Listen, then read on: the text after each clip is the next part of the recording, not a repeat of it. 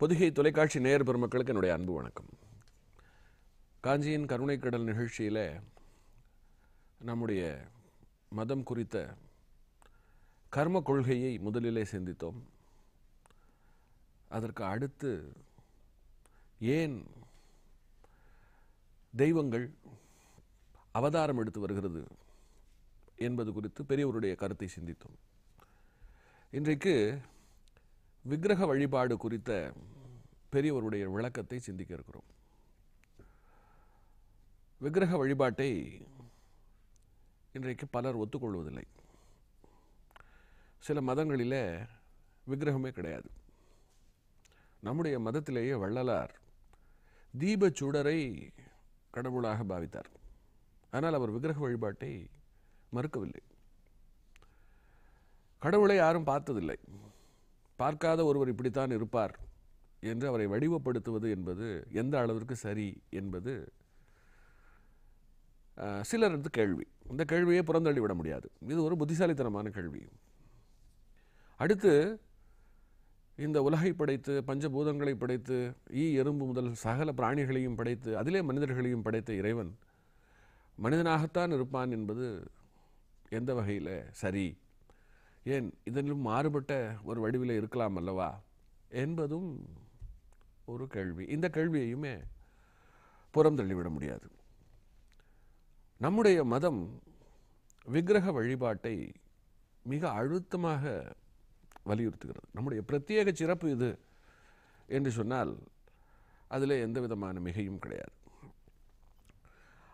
இந்த விக்கிரக வழிபாட்டை தொடர்ந்து பல தெய்வ வழிபாடு, இங்கே தான் ஒன்றாகிய இறைவன் பல வடிவங்களிலே பல தெய்வங்களாக காட்சி தந்து நமக்கு அருள் புரிகிறான். இந்த பல தெய்வ வழிபாட்டை கூட சிலர் சரியாக புரிந்து கொள்ளாமல் விமர்சனம் செய்கிறார்கள்.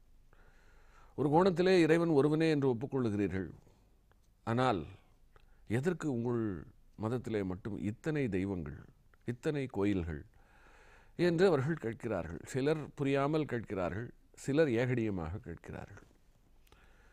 ஆனால் இவர்களெல்லாம் நுட்பமாக பெரியவருடைய தெய்வத்தின் குரலை வாசித்தார்கள் என்று சொன்னால் இப்படியெல்லாம் கேட்பதற்கு இடமே இல்லை. மிக தெளிவான, மிக துல்லியமான, மிகச் சரியான ஒரு விடையை நம்முடைய மதம் நமக்கு தந்திருக்கிறது. பெரியவர் அவர்களும் இதை சொல்லுகிறார். மனித மனம் காற்றை போன்றது. அதை குரங்கு என்றும் சொல்லுவார்கள். அதை புறவியோடு ஒப்பிடுவார்கள். சதா அலைபாயக்கூடியது. இதை ஒருமுகப்படுத்துவது என்பது அவ்வளவு சுலபமல்ல. அதற்கு ஒருமுகப்படுத்துவதை தியானம் என்று சொல்லுகிறோம். ஒருமுகப்படுத்தி அதை தொடருவதை தவம் என்று சொல்லுகிறோம். இந்த மனதை ஒருமுகப்படுத்தும் பொழுதுதான் உள்ளே இருந்து ஆயிரக்கணக்கான எண்ணங்கள் குதித்து கொண்டு வெளியே வருகிறது. ஆகையினால ஒரு யானையை கூட இழுத்து கட்டிவிடலாம். ஆனால் மனதை ஒருமுகப்படுத்துவது என்பது பெரிய பாடாக இருக்கிறது.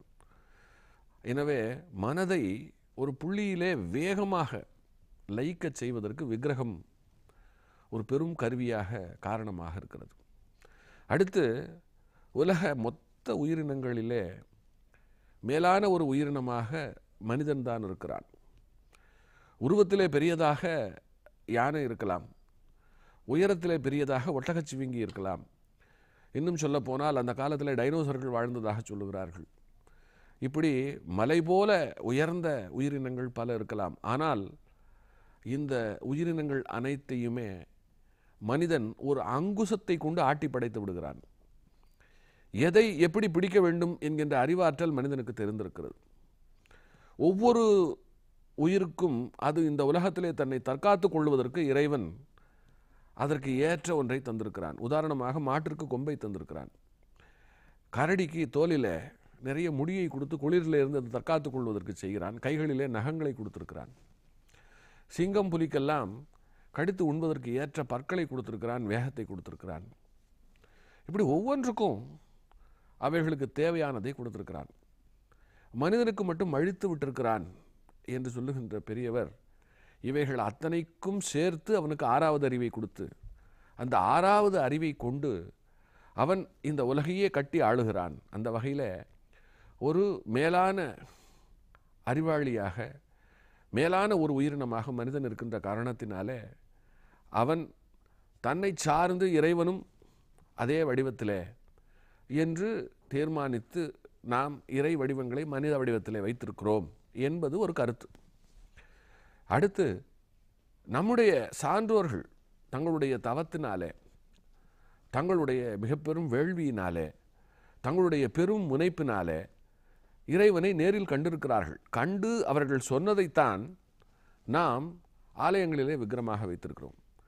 இந்த விக்கிரக வழிபாடு தவறு என்று சொல்லுகின்றவர்கள் கூட மனதை மையம் கொள்ளுவதற்கு ஒரு வடிவத்தை, உதாரணத்திற்கு கிறிஸ்தவர்களுக்கு சிலுவை தேவைப்படுகிறது. இஸ்லாமியர்கள் மசூதியை தங்களுடைய மனதிலே வடிவத்தை கொடுக்கிறார்கள். அடுத்து ஒரு குறிப்பிட்ட திசை நோக்கி அமர்ந்து அவர்கள் தொழுகிறார்கள். ஒரு பிடிப்பு, இப்படி ஒரு புள்ளி நம்மை மையம் கொள்வதற்கு தேவையாக இருக்கிறது. அதற்கு விக்கிரக வழிபாடு என்பது மிகவும் உதவுவதாக இருக்கிறது. அந்த வழிபாடு ஏதோ விக்கிரகம் என்பதும் சாதாரணமில்லை. அதற்கும் பசிக்கும், அதற்கும் உணர்வு உண்டு என்கின்ற அளவிலே அதற்கென்று ஆகமங்களை எல்லாம் செய்து அந்த ஆகமப்படித்தான் நாம் விக்கிரக வழிபாட்டை எல்லாம் செய்து கொண்டிருக்கிறோம். இந்த வழிபாடுகளை தொடர்ந்து நாம் எப்படி செல்ல வேண்டும், எந்த பாதையிலே செல்ல வேண்டும் என்றும் நமக்கு சொல்லப்பட்டிருக்கிறது. ஆதிசங்கரர் ஷண்மத ஸ்தாபனம் என்று 6 வழிகளை சொல்லியிருக்கிறார். சாக்தம், சைவம், வைணவம், கௌமாரம், காணாபத்தியம், சௌரம் என்று 6 வழி.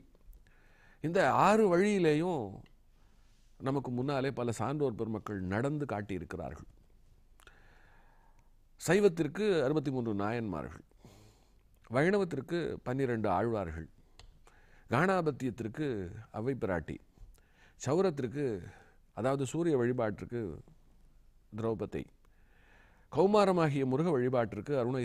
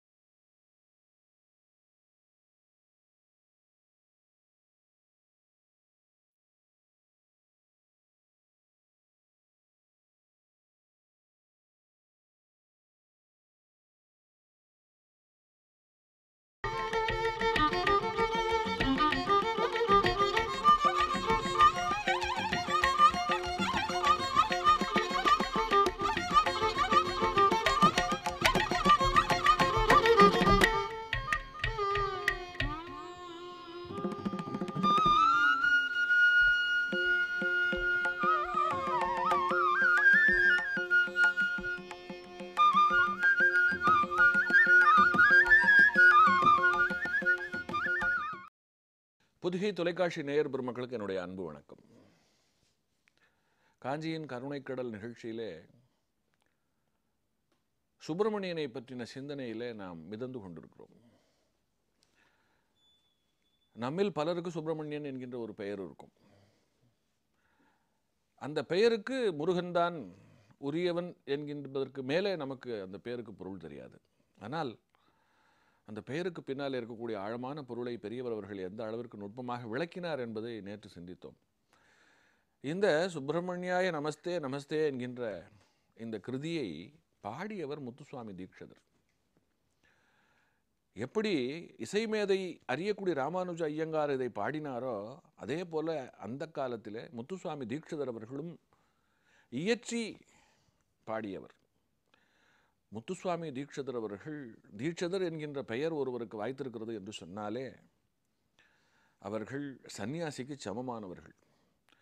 சந்நியாசிகளைப் போல அத்தனை ஆச்சாரமாக, அதாவது சந்நியாசிகளுக்கு உண்டான இலக்கணங்களோடு வாழ வேண்டிய ஒரு கட்டாயம் அவர்களுக்கு இல்லையே தவிர, மற்றபடி சந்நியாசிகளுக்கு உண்டான அத்தனை தன்மைகளோடும் அவர்கள் பூஜை, புனஸ்காரம், தியானம், யாகம், வேள்வி மற்றும் விரதம் என்று புலன்களை ஒடுக்கி ஒரு நேர்த்தியாக ஒரு இலக்கோடு அந்த இலக்கு நோக்கி செல்லுகின்றவர்கள், வாழுகின்றவர்கள். இவர்கள் எந்த நிலையிலேயும் தங்களுடைய வழிமுறைகளை விட்டு வழுவாதவர்கள். அந்த வகையில் நம்முடைய முத்துசுவாமி தீட்சிதர் அவர்கள் இசை உலகத்திற்கும் ஆன்மீக உலகத்திற்கும் பெரிய சேவை செய்திருக்கிறார். அவரை பற்றி நாம் அறிய வேண்டும் என்று இந்த இடத்துல அவரை பற்றியும் பெரியவர் அவர்கள் சொல்லுகிறார். முத்துசுவாமி தீட்சிதருக்கு முதலில் அந்த பேர் ஏன் வந்தது என்பது நமக்கு தெரியணும். தீட்சிதர் அவர்கள் ஒரு நல்ல உயர்ந்த பிராமண குடும்பத்தில் பிறந்தவர். அப்படி பிறப்பதற்கு முன்னாலே அவருடைய தாய் தந்தையருக்கு, குறிப்பாக அவருடைய தந்தைக்கு திருமணமாகி பல ஆண்டு காலம் ஆகிவிட்டது. அவருடைய வயது 40 கடந்து விட்டது. ஆனால் புத்திரபாகியம் இல்லை. அவர்களுக்கு மிகவும் ஏக்கம். என்ன பாவம் செய்தோம், எதன் காரணமாக நமக்கு புத்திரபாகியம் இல்லாமல் போனது என்று மிகப்பெரிய வருத்தம்.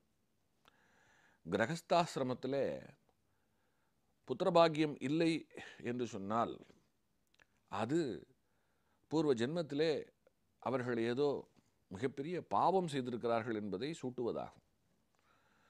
எனவே அந்த பாவத்தை தான் அவர்கள் பாக்கியமில்லாத தன்மையிலே மன வருத்தமாக அனுபவித்து கழிக்கிறார்கள். அதை வைத்து சொல்லும் பொழுது இந்த பிறப்பிலே புத்திரபாகியத்திற்கு எதிரான பிழைகளை தப்பித்தவறி கூட வாழும் நாளிலே செய்து விடாதீர்கள் என்று நம்முடைய சான்றோர்கள் சொல்லுவார்கள். குறிப்பாக சிற்றுயிர்களுக்கு தீங்கு செய்வது, அதாவது ஆடும் மாடும் கன்று போடும் அவைகளிடமிருந்து அவைகளை பிரிப்பது, நல்ல பாம்பை அடித்து கொல்லுவது, பட்சிகள் குஞ்சுகளாக இருக்கும் பொழுது அவைகளை பிடித்து சிறகுகளை வெட்டி விளையாடுவது, இப்படி நம்மை அறியாமல், அறிந்தும் அறியாமல் பிற உயிர்களிடம் நாம் காட்டுகின்ற கொடுமைதான் பாவ பதிவாகி புத்திரபாக்கியத்தை கெடுத்து விடுகிறது. ஜாதகத்தை பார்த்தா பூர்வ ஜென்ம புண்ணியஸ்தானத்தை வைத்துக்கொண்டு இதை தெரிந்து கொள்ள முடியும். பிரசன்னம் பார்த்து இன்னும் அழகாக இந்த விஷயத்தை எல்லாம் விளங்கி கொள்ள முடியும். அந்த வகையில் முத்துசாமி தீட்சிதர் பிறப்பதற்கு முன்னாலே அவருடைய தந்தை இந்த கவலையோடு இருக்கும் பொழுது அவர் நல்ல வேத விற்பனர். அவருக்கு தெரியாத விஷயம் இல்லை. அவருக்கு உள்ளுணர்வில் வைத்தீஸ்வரன் கோயிலுக்கு போய்விட்டு வந்தால் தங்களுடைய பிரச்சனை தீரும் என்று தோன்றுகிறது. அதற்கு ஏற்ப சான்றோர் ஒருவரும் அவருக்கு வழிகாட்டுகிறார். கோள்களிலே செவ்வாய்க்கு உரிய ஒரு தலம் எது என்று கேட்டால் அது வைத்தீஸ்வரன் கோயில். இந்த மண்ணிலே அறுபடை வீடு என்று முருகனுக்குரிய ஆலயங்கள் இருக்கிறது. இந்த அறுபடை வீட்டில் வைத்தீஸ்வரன் கோயில் இருக்கிறது. அது சேராவிட்டாலும் வைத்தீஸ்வரன் கோயிலுக்கு ஒரு பிரத்யேக சிறப்பு உண்டு. அந்த ஆலயத்தின் புன்புலத்தில் நிறைய அமானுஷ்ய அனுபவங்களும் உண்டு. அந்த ஆலயத்திற்கு பிள்ளை வரம் தருகின்ற ஒரு ஆற்றலும் இருக்கிறது. அந்த வகையில் சான்றோர் சொன்ன கருத்தை கேட்டுக்கொண்டு முத்துசுவாமி தீட்சிதர் அவர்களுடைய தாயும் தந்தையும் அந்த ஆலயத்திற்கு சென்று அங்கே தங்கி அந்த இறைவனுக்கு பாலபிஷேகம் செய்து அங்கே இருக்கக்கூடிய குளத்திலே நீராடி ரொம்ப பக்தி பேற்றோடு அவர்கள் அங்கே வழிபடுகிறார்கள். கிட்டத்தட்ட 1 மண்டல காலம் அந்த மண்ணிலேயே தங்கி தினந்தோறும் அங்கே இருக்கக்கூடிய முருகப்பெருமானை, அங்கே இருக்கக்கூடிய முருகப்பெருமானுக்குத்தான் முத்துசுவாமி என்று பெயர். அந்த முத்துசுவாமியை தினந்தோறும் வணங்கி அவர்கள் புத்திரபாக்கியத்திற்காக தவிக்கிறார்கள். 48வது நாள் 1 மண்டல காலம் முடிகிறது. 48வது நாள் இரவில் முத்துசுவாமி தீட்சிதர் அவர்களுடைய தாய் ஒரு கனவு காணுகிறாள். அந்த கனவிலே அந்த அம்மையாருடைய மடியிலே தேங்காய், பழம் மற்றும் மங்கள பொருட்களை எல்லாம் வைத்து கட்டுகிறார்கள். அப்படி ஒரு கனவு. புரிந்து விட்டது. இறைவன் அவளுடைய பாவத்தை எல்லாம் நீக்கி புத்திரபாக்கியத்திற்கு வழி செய்து தந்து விட்டான். சொல்லி வைத்தார் போல 3 மாதத்தில் கர்ப்பம் தெரித்த விஷயம் தெரிய வந்து அதற்கு பின்பு பிறந்தவர் தான் தீட்சிதர் அவர்கள்.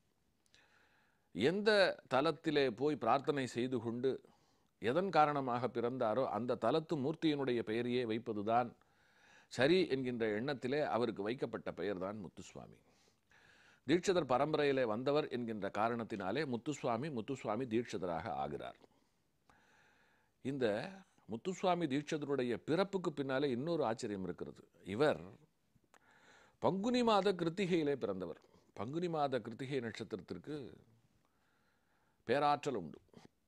இந்த நட்சத்திரம் முருகனுடைய அம்சத்தை அப்படியே கொண்டு வந்து இவரிடம் தந்தது என்று சொன்னால் அதில் எந்த விதமான மிகையும் இல்லை.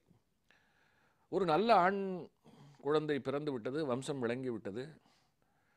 இனிமேல் தனக்கு பிறகு இந்த வம்சத்தை பிள்ளை தொடருவான், அவன் கேள்விகளிலே தலை சிறந்து விளங்க வேண்டும் என்று முத்துசாமி தீட்சிதர் அவர்களுடைய தந்தை இவரை காசிக்கு அனுப்புகிறார். அந்த காலத்தில் வேதம் பெரிய அளவில் கொண்டாடப்பட்டது காசியிலே. காசியில் பெரிய பாடசாலைகள் எல்லாம் இருந்தது. கங்கையில் தினந்தோறும் நீராடி காசிக்கு சென்று காசியில் அங்கே இருக்கக்கூடிய வேத வித்துக்களிடம் இவர் வேதம் பயிலுகிறார். அப்படி வேதம் பயின்றவர் ஒரு கட்டத்தில் மிகப்பெரிய வேத வித்தாக அங்கிருப்பவர்களுக்கெல்லாம் பாடம் சொல்லி கொடுக்கக்கூடிய அளவிற்கு அவர் ஒரு வித்தகராக மாறும்பொழுது அவருக்கு வேதம் பயிற்றுவித்த குரு சொல்லுகிறார், நீ தட்சிணத்திலே பிறந்தவன், அதாவது தென்னகமாகிய தட்சிண பகுதியிலே பிறந்தவன், முருகன் அருளாலே பிறந்தவன். இந்த காசிக்கு நீ வந்தது உனக்குள்ளே கங்கை புக வேண்டும், வேதம் புக வேண்டும் என்பதற்காக. நீ இங்கு வாழக்கூடாது. நீ திரும்ப தட்சிணத்திற்கு செல். குறிப்பாக நீ இப்பொழுது திரும்பி உடனடியாக திருத்தணிக்கு செல்லுகிறாய். திருத்தணிக்கு போ, உன்னை முருகன் அழைக்கிறான், எனக்கு உத்தரவு என்று சொல்லவும் குருவனுடைய கட்டளையை சிரமேற்கொண்டு தீட்சிதர் அவர்கள் காசியிலே இருந்து தமிழ்நாட்டிற்கு வந்து தமிழ்நாட்டில் திருத்தணி நோக்கி செல்லுகிறார். அந்த காலத்தில் எந்த ஒரு ஸ்தலமாக இருந்தாலும் அந்த ஸ்தலத்தை ஒட்டி திருக்குளம் இருக்கும். அந்த திருக்குளத்திற்கு புஷ்கரணி என்று ஒரு பெயர் உண்டு. ஒவ்வொரு குளமும் நம்மிடம் இருக்கக்கூடிய ஒரு குறைபாட்டை எடுத்துக்கொண்டு ஒரு நிறைபாட்டை தரும். ஆற்றிலே குளிக்கும் பொழுது நம்முடைய பாவம் அத்தோடு சேர்ந்து சென்று சமுத்திரத்திலே கலந்து விடுகிறது. குளத்திலே குளிப்பது என்பது நாம் பெறுவதற்காக, நம்முடைய பாவம் நீங்குவது மட்டுமல்ல, குளம் நமக்கு சில விஷயங்களை வழங்குகிறது. அதனால நீராடுதல் என்பது நம்முடைய இந்து சமயத்தில் ஒரு மிக முக்கியமான சடங்கு. குறிப்பாக எந்த ஒரு நதியாக இருந்தாலும் அந்த நதியை தெய்வமாக நினைத்து நீராடுவதில் நாம் நிறைய மனோரீதியாக செய்த பாவங்களிலே இருந்து விடுபடுகிறோம். அதே போல எந்த திருக்குளம் என்று சொன்னால் அந்த திருக்குளத்திலே நீராடிவிட்டு அந்த சன்னதிக்கு செல்வது என்பதுதான் சிறப்பு. இன்றைக்கு குளங்கள் தூர்ந்து போய் நீரின்மை காரணமாக குளத்து நீராடல் என்பதே இந்த சமூகத்திற்கு, இன்றைய சமூகத்திற்கு தெரியாத ஒரு விஷயம் போல் ஆகிவிட்டது. ஆனால் குளத்திலே நீராடுவதில் இருக்கக்கூடிய சிறப்பை அதை மட்டுமே ஒரு நாள் முழுக்க பேசலாம். இங்கே தீட்சிதர் அவர்களும் திருத்தணியில் இருக்கக்கூடிய குளத்திலே மூழ்கி எழுந்து கரை ஏறும் பொழுது அங்கே ஒரு முதியவர் முத்துசுவாமி என்று அவருடைய பெயரை சொல்லி அழைக்கிறார். அவருக்கு ஆச்சரியம், இந்த மண்ணிலே என்னை தெரிந்தவர் யார்?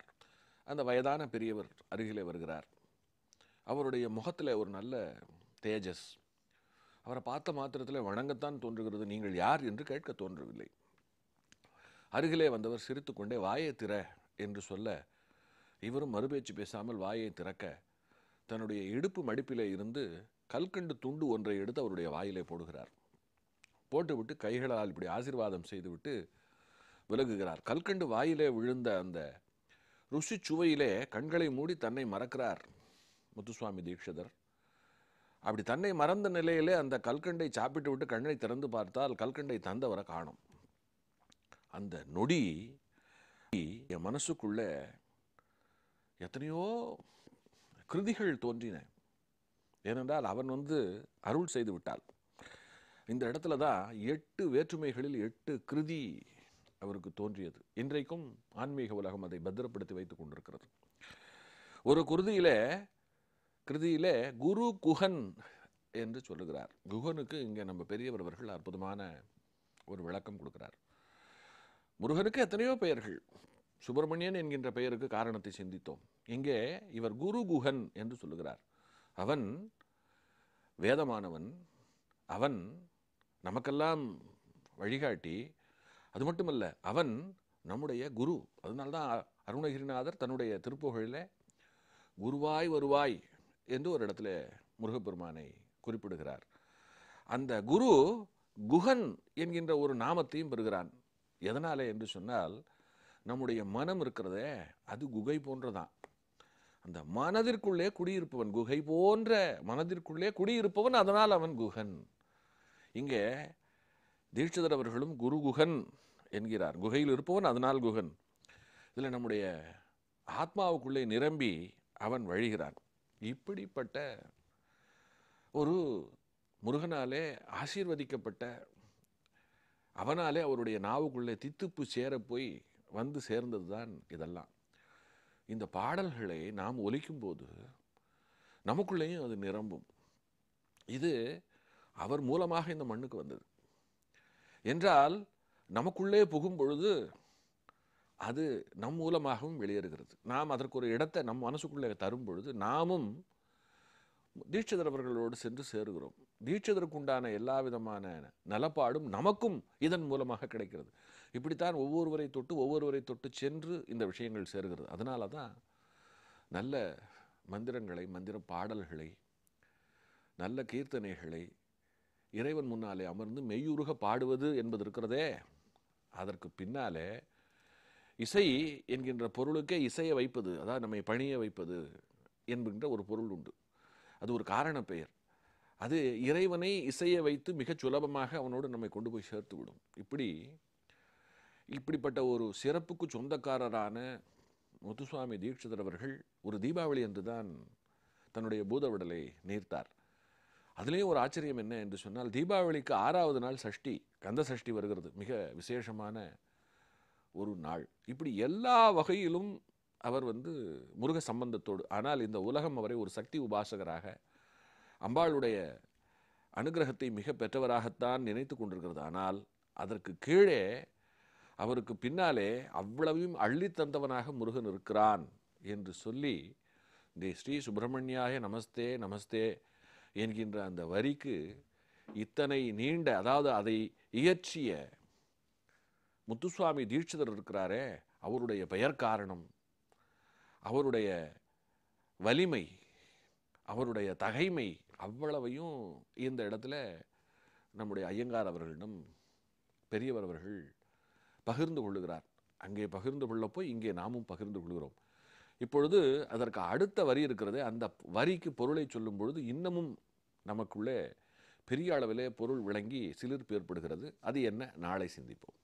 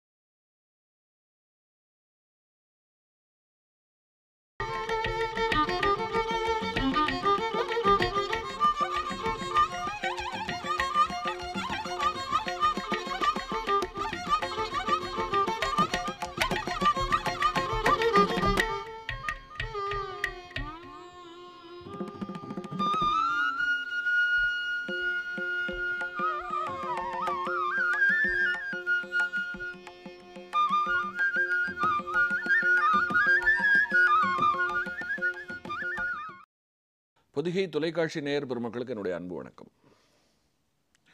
காஞ்சியின் கருணை கடல் நிகழ்ச்சியில் மகா பெரியவர் அவர்கள் அரியக்குடி ராமானுஜ ஐயங்கார் அவர்களிடம்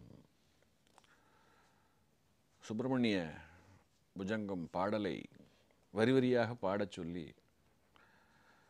அதற்கான பொருளை சொல்லும் பொழுது அதன் நிமித்தம் அது தொடர்புடைய பல கருத்துக்களையும் பகிர்ந்து கொண்டு வருவதை கடந்த 2 நாட்களாக நாம் சிந்தித்தோம். இன்றைக்கு அதனுடைய தொடர்ச்சி.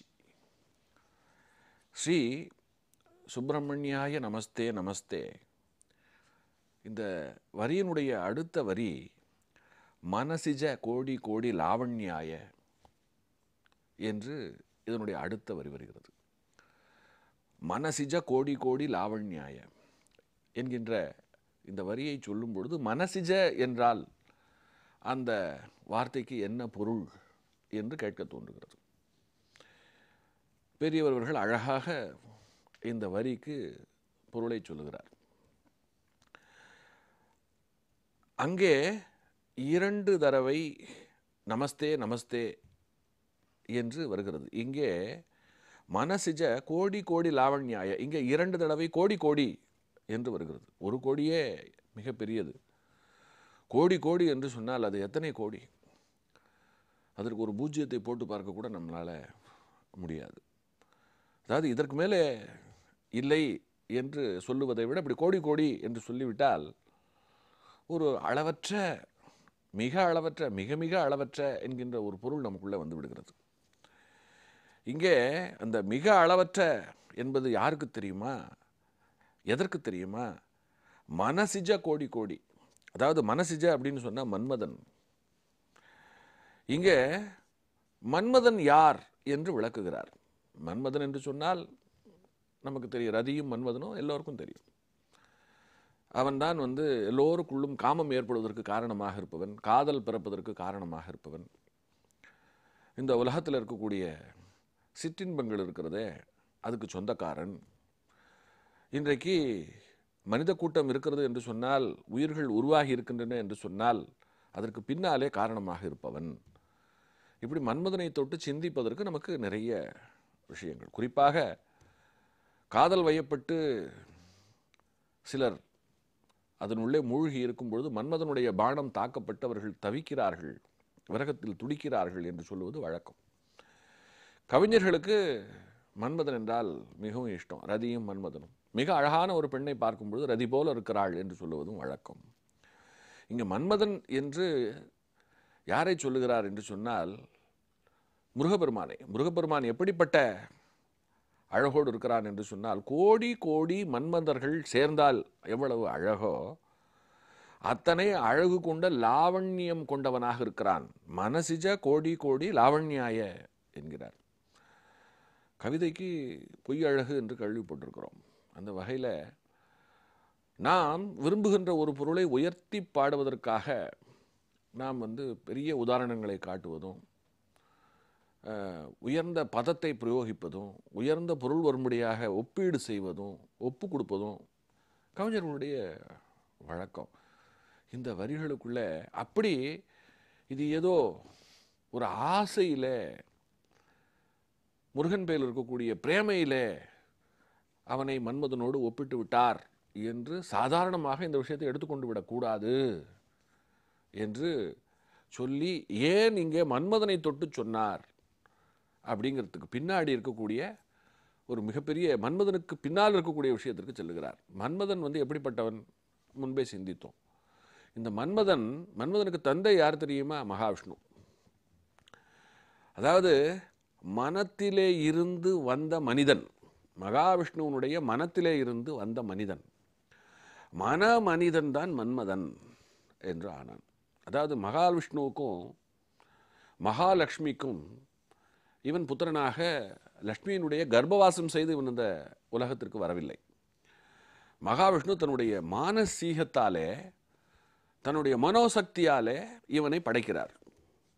அப்படி படைக்கப்பட்டவன். மகாவிஷ்ணுவுக்கு 2 பிள்ளை. ஒன்று மன்மதன், அடுத்தது நாபியிலே பிறந்த பிரம்மா. புராணங்களை வாசித்தவர்களுக்கு இந்த உண்மையெல்லாம் சாதாரணமாக தெரியும். அந்த வகையில் மகாவிஷ்ணுவனுடைய மானசீக புத்திரனான மன்மதன், இவன் யாரால் அழிக்கப்பட்டான் என்று சொன்னால் ஈஸ்வரனால். இவனை தன்னுடைய நெற்றிக்கண்ணாலே சாம்பலாக்கி விடுகிறார் ஈஸ்வரன். ஏன் என்று சொன்னால் அதற்கு பின்னால ஒரு சம்பவம், காரணம், காரியம் இவைகளெல்லாம் இருக்கிறது. அப்படி அவன் சாம்பலான பிறகு அவன் வைத்திருந்த கரும்பு வில்லையும் மலர் அம்பையும் அம்பாள் எடுத்துக்கொண்டாளாம். அதனால் அம்பாள் எடுத்துக்கொண்ட பிறகு அவள் காமேஸ்வரி ஆகிறாள். காமேஸ்வரியினுடைய கைகளிலே கரும்பு வில்லும் அம்பும் இருப்பதை பார்க்கலாம். இதற்கு பிறகுதான் நமக்கு முருகனே பிறக்கிறார். எப்படி? சிவபெருமானுடைய அக்னி, நெற்றி அக்னியிலிருந்து. இதே அக்னியில இருந்து இந்த அக்னி தான் மன்மதனை அழித்தது. அப்படி அழித்த அதே அக்னி இங்கே முருகனை கொடுத்திருக்கிறது என்றால், மன்மதனுக்கும் முருகனுக்கும் அக்னி ரீதியாக ஒரு சம்பந்தம் இருப்பதை அப்படியே சுட்டி காட்டுகிறார். சுட்டி காட்டிவிட்டு பெயர் காரணத்திற்குள்ள வருகிறார். இங்கே நாம் பிள்ளை என்று பிள்ளையாரை சொல்லுவோம். வடக்க முருகப்பெருமானை குமார், குமார என்று அந்த குமார் என்கின்ற பதத்திலே சொல்வார்கள். குமாரன் என்று சொன்னால் அது இளையவன், அழகானவன். முருகன் என்றுதான் அவனை குறிக்கும். இந்த குமாரன் என்கின்ற பெயரில் கூவை நீக்கிவிட்டு உச்சரித்தால் மாறன் என்று வரும். இந்த மாறன் என்கின்ற பெயர் மன்மதனுக்கு இன்னொரு பெயர். ஆக பெயரிலேயும் மன்மதனுக்கும் முருகனுக்கும் ஒரு சம்பந்தம் இருக்கிறது. அவன் காமத்தாலே அழிந்தான், இவன் ஞானத்தாலே பிறந்தான். ஆக ஒன்று அழிந்து இன்னொன்று தோன்றி. அப்படி அழிந்தது அப்பொழுது எப்படி இருந்தது என்று சொன்னால் பேரழகாக இருந்தது. ஆனால் அழிந்த ஒன்று மீண்டும் பிறந்திருக்கிறதே, அது எப்படி இருக்கிறது தெரியுமா? கோடி கோடி அழகு கொண்டதாக இருக்கிறது என்று பொருள் சொல்லுகிறார். மனசிஜ கோடி கோடி லாவண்யாய என்று 3 வார்த்தைகள். மனசிஜ கோடி கோடி லாவண்யாய 3 வார்த்தைகள். ஆனால் அந்த 3 வார்த்தைகளுக்குள்ளே புகுந்து பார்க்கும் பொழுது மன்மதனை பற்றிய இத்தனை தகவல்கள், மன்மதனுக்கும் முருகனுக்கும் என்ன சம்பந்தம் என்பது போன்ற சிந்தனைகள் என்றால், ஒரு புராணத்தை எந்த அளவிற்கு உள்வாங்கி பெரியவர் அவர்கள் சிந்தித்திருக்க வேண்டும், அந்த தொடர்புகளை எப்படி அவர் கொண்டிருக்க வேண்டும், அதை இந்த பாடல் வரிகளை சொல்லும் பொழுது அவர் அதை பொருத்தி காட்டி இதை இப்படி எடுத்துக்கொள்ளணும், இப்படி சொல்லணும் என்று சொல்லும் பொழுது இத்தனை பொருள் நமக்குள்ளே போகும் பொழுது நாம் இதை பாட நேரும் பொழுது எத்தனை ஸ்பஷ்டமாக பொருள் உணர்ந்து பாடுவோம் என்று சொல்ல தேவையே இல்லை. ஓம் சுப்பிரமணியாய நமஸ்தே நமஸ்தே மனசிஜ கோடி கோடி கோடி லாவண்யாய என்று இந்த 2 வரிகளுக்கே நாம் 3 நாட்கள் சிந்தித்திருக்கிறோம். இப்பொழுது 4வது வரியை நோக்கி செல்கிறார். தீன சரண்யாய. இதில் இந்த ஏ என்ற 4ஆம் வேற்றுமை தொடர்கிறது. அங்கே லாவண்யாய, சரண்யாய, சுப்பிரமணியாய, இந்த யாய என்று ஒரு சந்த அழகும் இந்த பாடலுக்குள்ளே அப்படியே ஒட்டி வருகிறது. தீன சரண்யாய என்று சொல்லிவிட்டு இந்த தீன சரண்யாயக்கு பொருள் சொல்ல வருகிறார். தீன என்றால் என்ன? தீன என்று சொன்ன உடனே தீனதயாளன் என்கின்ற பெயர் நமக்கு ஞாபகத்துக்கு வரும். ஆனால் தயாளன் என்கின்ற பெயருக்கு பொருள் சொல்லிவிடுவார்கள். ஆனால் தீன என்றால் எதற்கு என்று தெரியாது. அவன் தீனமாக கத்தினான் என்று சில உரைநடைகளிலே படித்திருப்போம். தீன என்று சொன்னால் எளியவன், மிகவும் கஷ்டப்படுகிறவன், தரித்திரன் என்று பொருள். அப்படிப்பட்டவர்களுக்கு இவன் தயாளனாக இருப்பவன். அப்படிப்பட்டவர்களுக்கு இவன் இடமளித்து அவர்களுக்கெல்லாம் ஓய்வை தருபவன் என்று பொருள். தீன சரண்யாய என்று சொல்லிவிட்டு இப்பொழுது தீன என்றால் தீனர்களுக்கான பொருளை சொல்லிவிட்டு இவர்கள் சொல்கிறார்கள். இப்படிப்பட்ட தீனர்கள் சரண் புகுகிற மூர்த்தியாக இந்த முருகன் இருக்கிறானாம், இந்த சுப்பிரமணியன் இருக்கிறானாம், இந்த கோடி கோடி மன்மதனுக்கு இணையானவன் இருக்கிறானாம். இவர்கள் சரண் புகும் மூர்த்திதான் சுப்பிரமணியன் என்று இந்த தீன சரண்யாய என்பதற்கும் விளக்கம் சொல்லிவிட்டு அடுத்த வரியை பாடு என்கிறார். அடுத்த வரி பூசுராதி சமஸ்த ஜன பூஜிதாப்ஜ சரணாய. பூசுராதி அப்படிங்கிற ஒரு வார்த்தை. பூசுதாதி சமஸ்த ஜன பூஜிதாப்த சரணாய. இந்த வரியை சொல்லி ரொம்ப அழகாக ஆலாபனை செய்கிறார். இது முதல்ல 3 வரியும் பல்லவி. இப்பொழுது அதற்கு அடுத்த கட்டம். அதில் முதல் வரி இது சொல்லும் பொழுது பூசுராதின்னா யார் கேட்டுவிட்டு சொல்லுகிறார். பூசுராதி என்பது பிராமணர்களை குறிக்கும். பூசுராதி என்றால் பிராமணன். பிராமணனா பிறந்துட்டதுனால மட்டுமே ஒருவன் பிராமணனாக ஆகிவிட முடியாது என்று இந்த இடத்துல ஒரு கமா போடுறார். என்றால் யார்? அவன் வேதம் கற்றிருக்க வேண்டும்.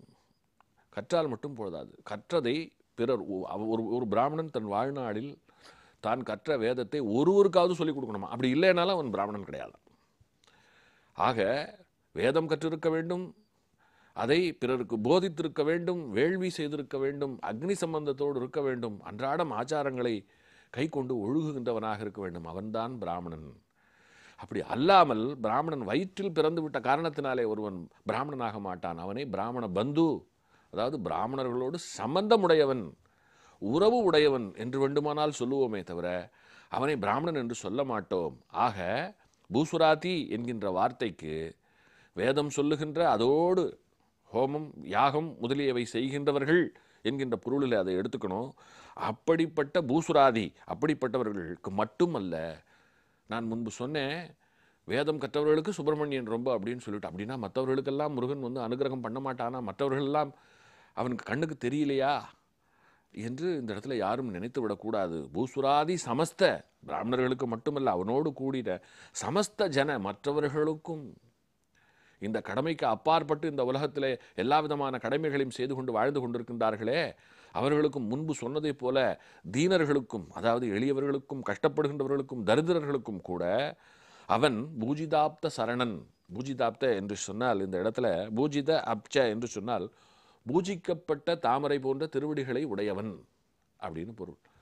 இவனுடைய திருவடிதான் இவர்கள் அத்தனை பேரும் வந்து வணங்குகின்ற, அடைக்கலம் கொள்ளுகின்ற ஒரு இடமாக இருக்கிறது அப்படின்னு சொல்றார். இப்போ திரும்ப முதல் வரியில இருந்து இந்த 4 வரிகளை சிந்தித்தால், இந்த 4 வரிகளுக்குள்ளே நமக்கு தெரிய வந்திருக்கக்கூடிய சங்கதி இருக்கிறதே, அது நமக்கெல்லாம் பிரமிப்பு மூட்டுவதாக இருக்கிறது. இதன் மூலமாக மன்மதனை பற்றி தெரிந்து கொண்டோம். இதன் மூலமாக யார் பிரம்மச்சாரி என்பதை பற்றி தெரிந்து கொண்டோம். இதன் மூலமாக வேதம் ஓதுகின்றவர்களுடைய கடப்பாடு எப்படிப்பட்டது என்பதை தெரிந்து கொண்டோம். எல்லாவற்றுக்கும் மேலாக பொருள் உணர்ந்து பாடும் பொழுது இறைவன் அங்கே எப்படி வருகிறான் என்பதை தெரிந்து கொண்டோம். இப்படி இந்த 4 வரிகளுக்கு பொருள் சொல்லி பாடியதைப் போல பெரியவர்கள் மொத்த பாடலையும் அவர் பாடும் பொழுது ஒவ்வொரு வரியையும் நிறுத்தி அந்த வரிக்கான பொருளை சொல்லும் பொழுது அவரை சுற்றி இருக்கக்கூடியவர்கள் அத்தனை பேரும் அன்றைக்கு அவர்களுக்கெல்லாம் மிக கொடுத்து வைத்தவர்கள். 2 காரணங்கள். ஒன்று, ஒரு இசை மேதை பாட கேட்டார்கள். அடுத்து நடமாடும் தெய்வம் அதற்கு உரை சொல்ல கேட்டார்கள். அப்படி கேட்க போய் அதையெல்லாம் ஒரு நூலிலே எழுதி வைக்க போய் தான் இன்றைக்கு இந்த நிகழ்ச்சியிலே இதையெல்லாம் சிந்திக்கக்கூடிய ஒரு சூழல் நமக்கு அமைந்திருக்கிறது. ஒரு பாடலின் 4 வரிகளை பற்றியே இவ்வளவு பேச முடியும் என்று சொன்னால், நமக்குள்ளே கொட்டி கிடக்கின்ற பாடல்களுக்கு பின்னாலே எத்தனை ஆழ்ந்த பொருள் இருக்க வேண்டும், அதையெல்லாம் எத்தனை காலத்திற்கு பேசலாம் என்பதை எண்ணி பாருங்கள். நாளையிலே இருந்து மகா பெரியவர் அவர்களுடைய மற்ற அவர் வியந்த அவருக்குள்ளே இருக்கக்கூடிய மற்ற சிறப்புகளை எல்லாம் வரிசையாக சிந்திப்போம்.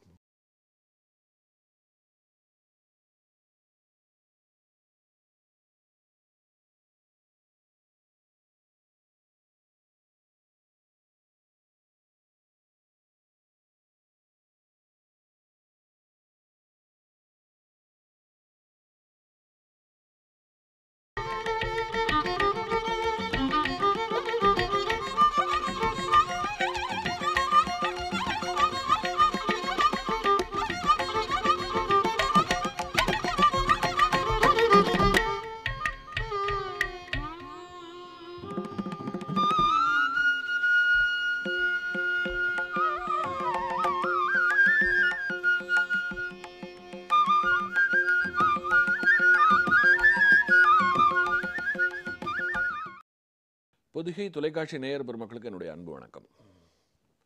காஞ்சியின் கருணை கடல் நிகழ்ச்சியிலே மகா பெரியவர் அவர்களுடைய எல்லா விதமான சிந்தனை பாடுகளையும் இந்த நிகழ்ச்சியிலே சிந்தித்துக் கொண்டிருக்கிறோம்.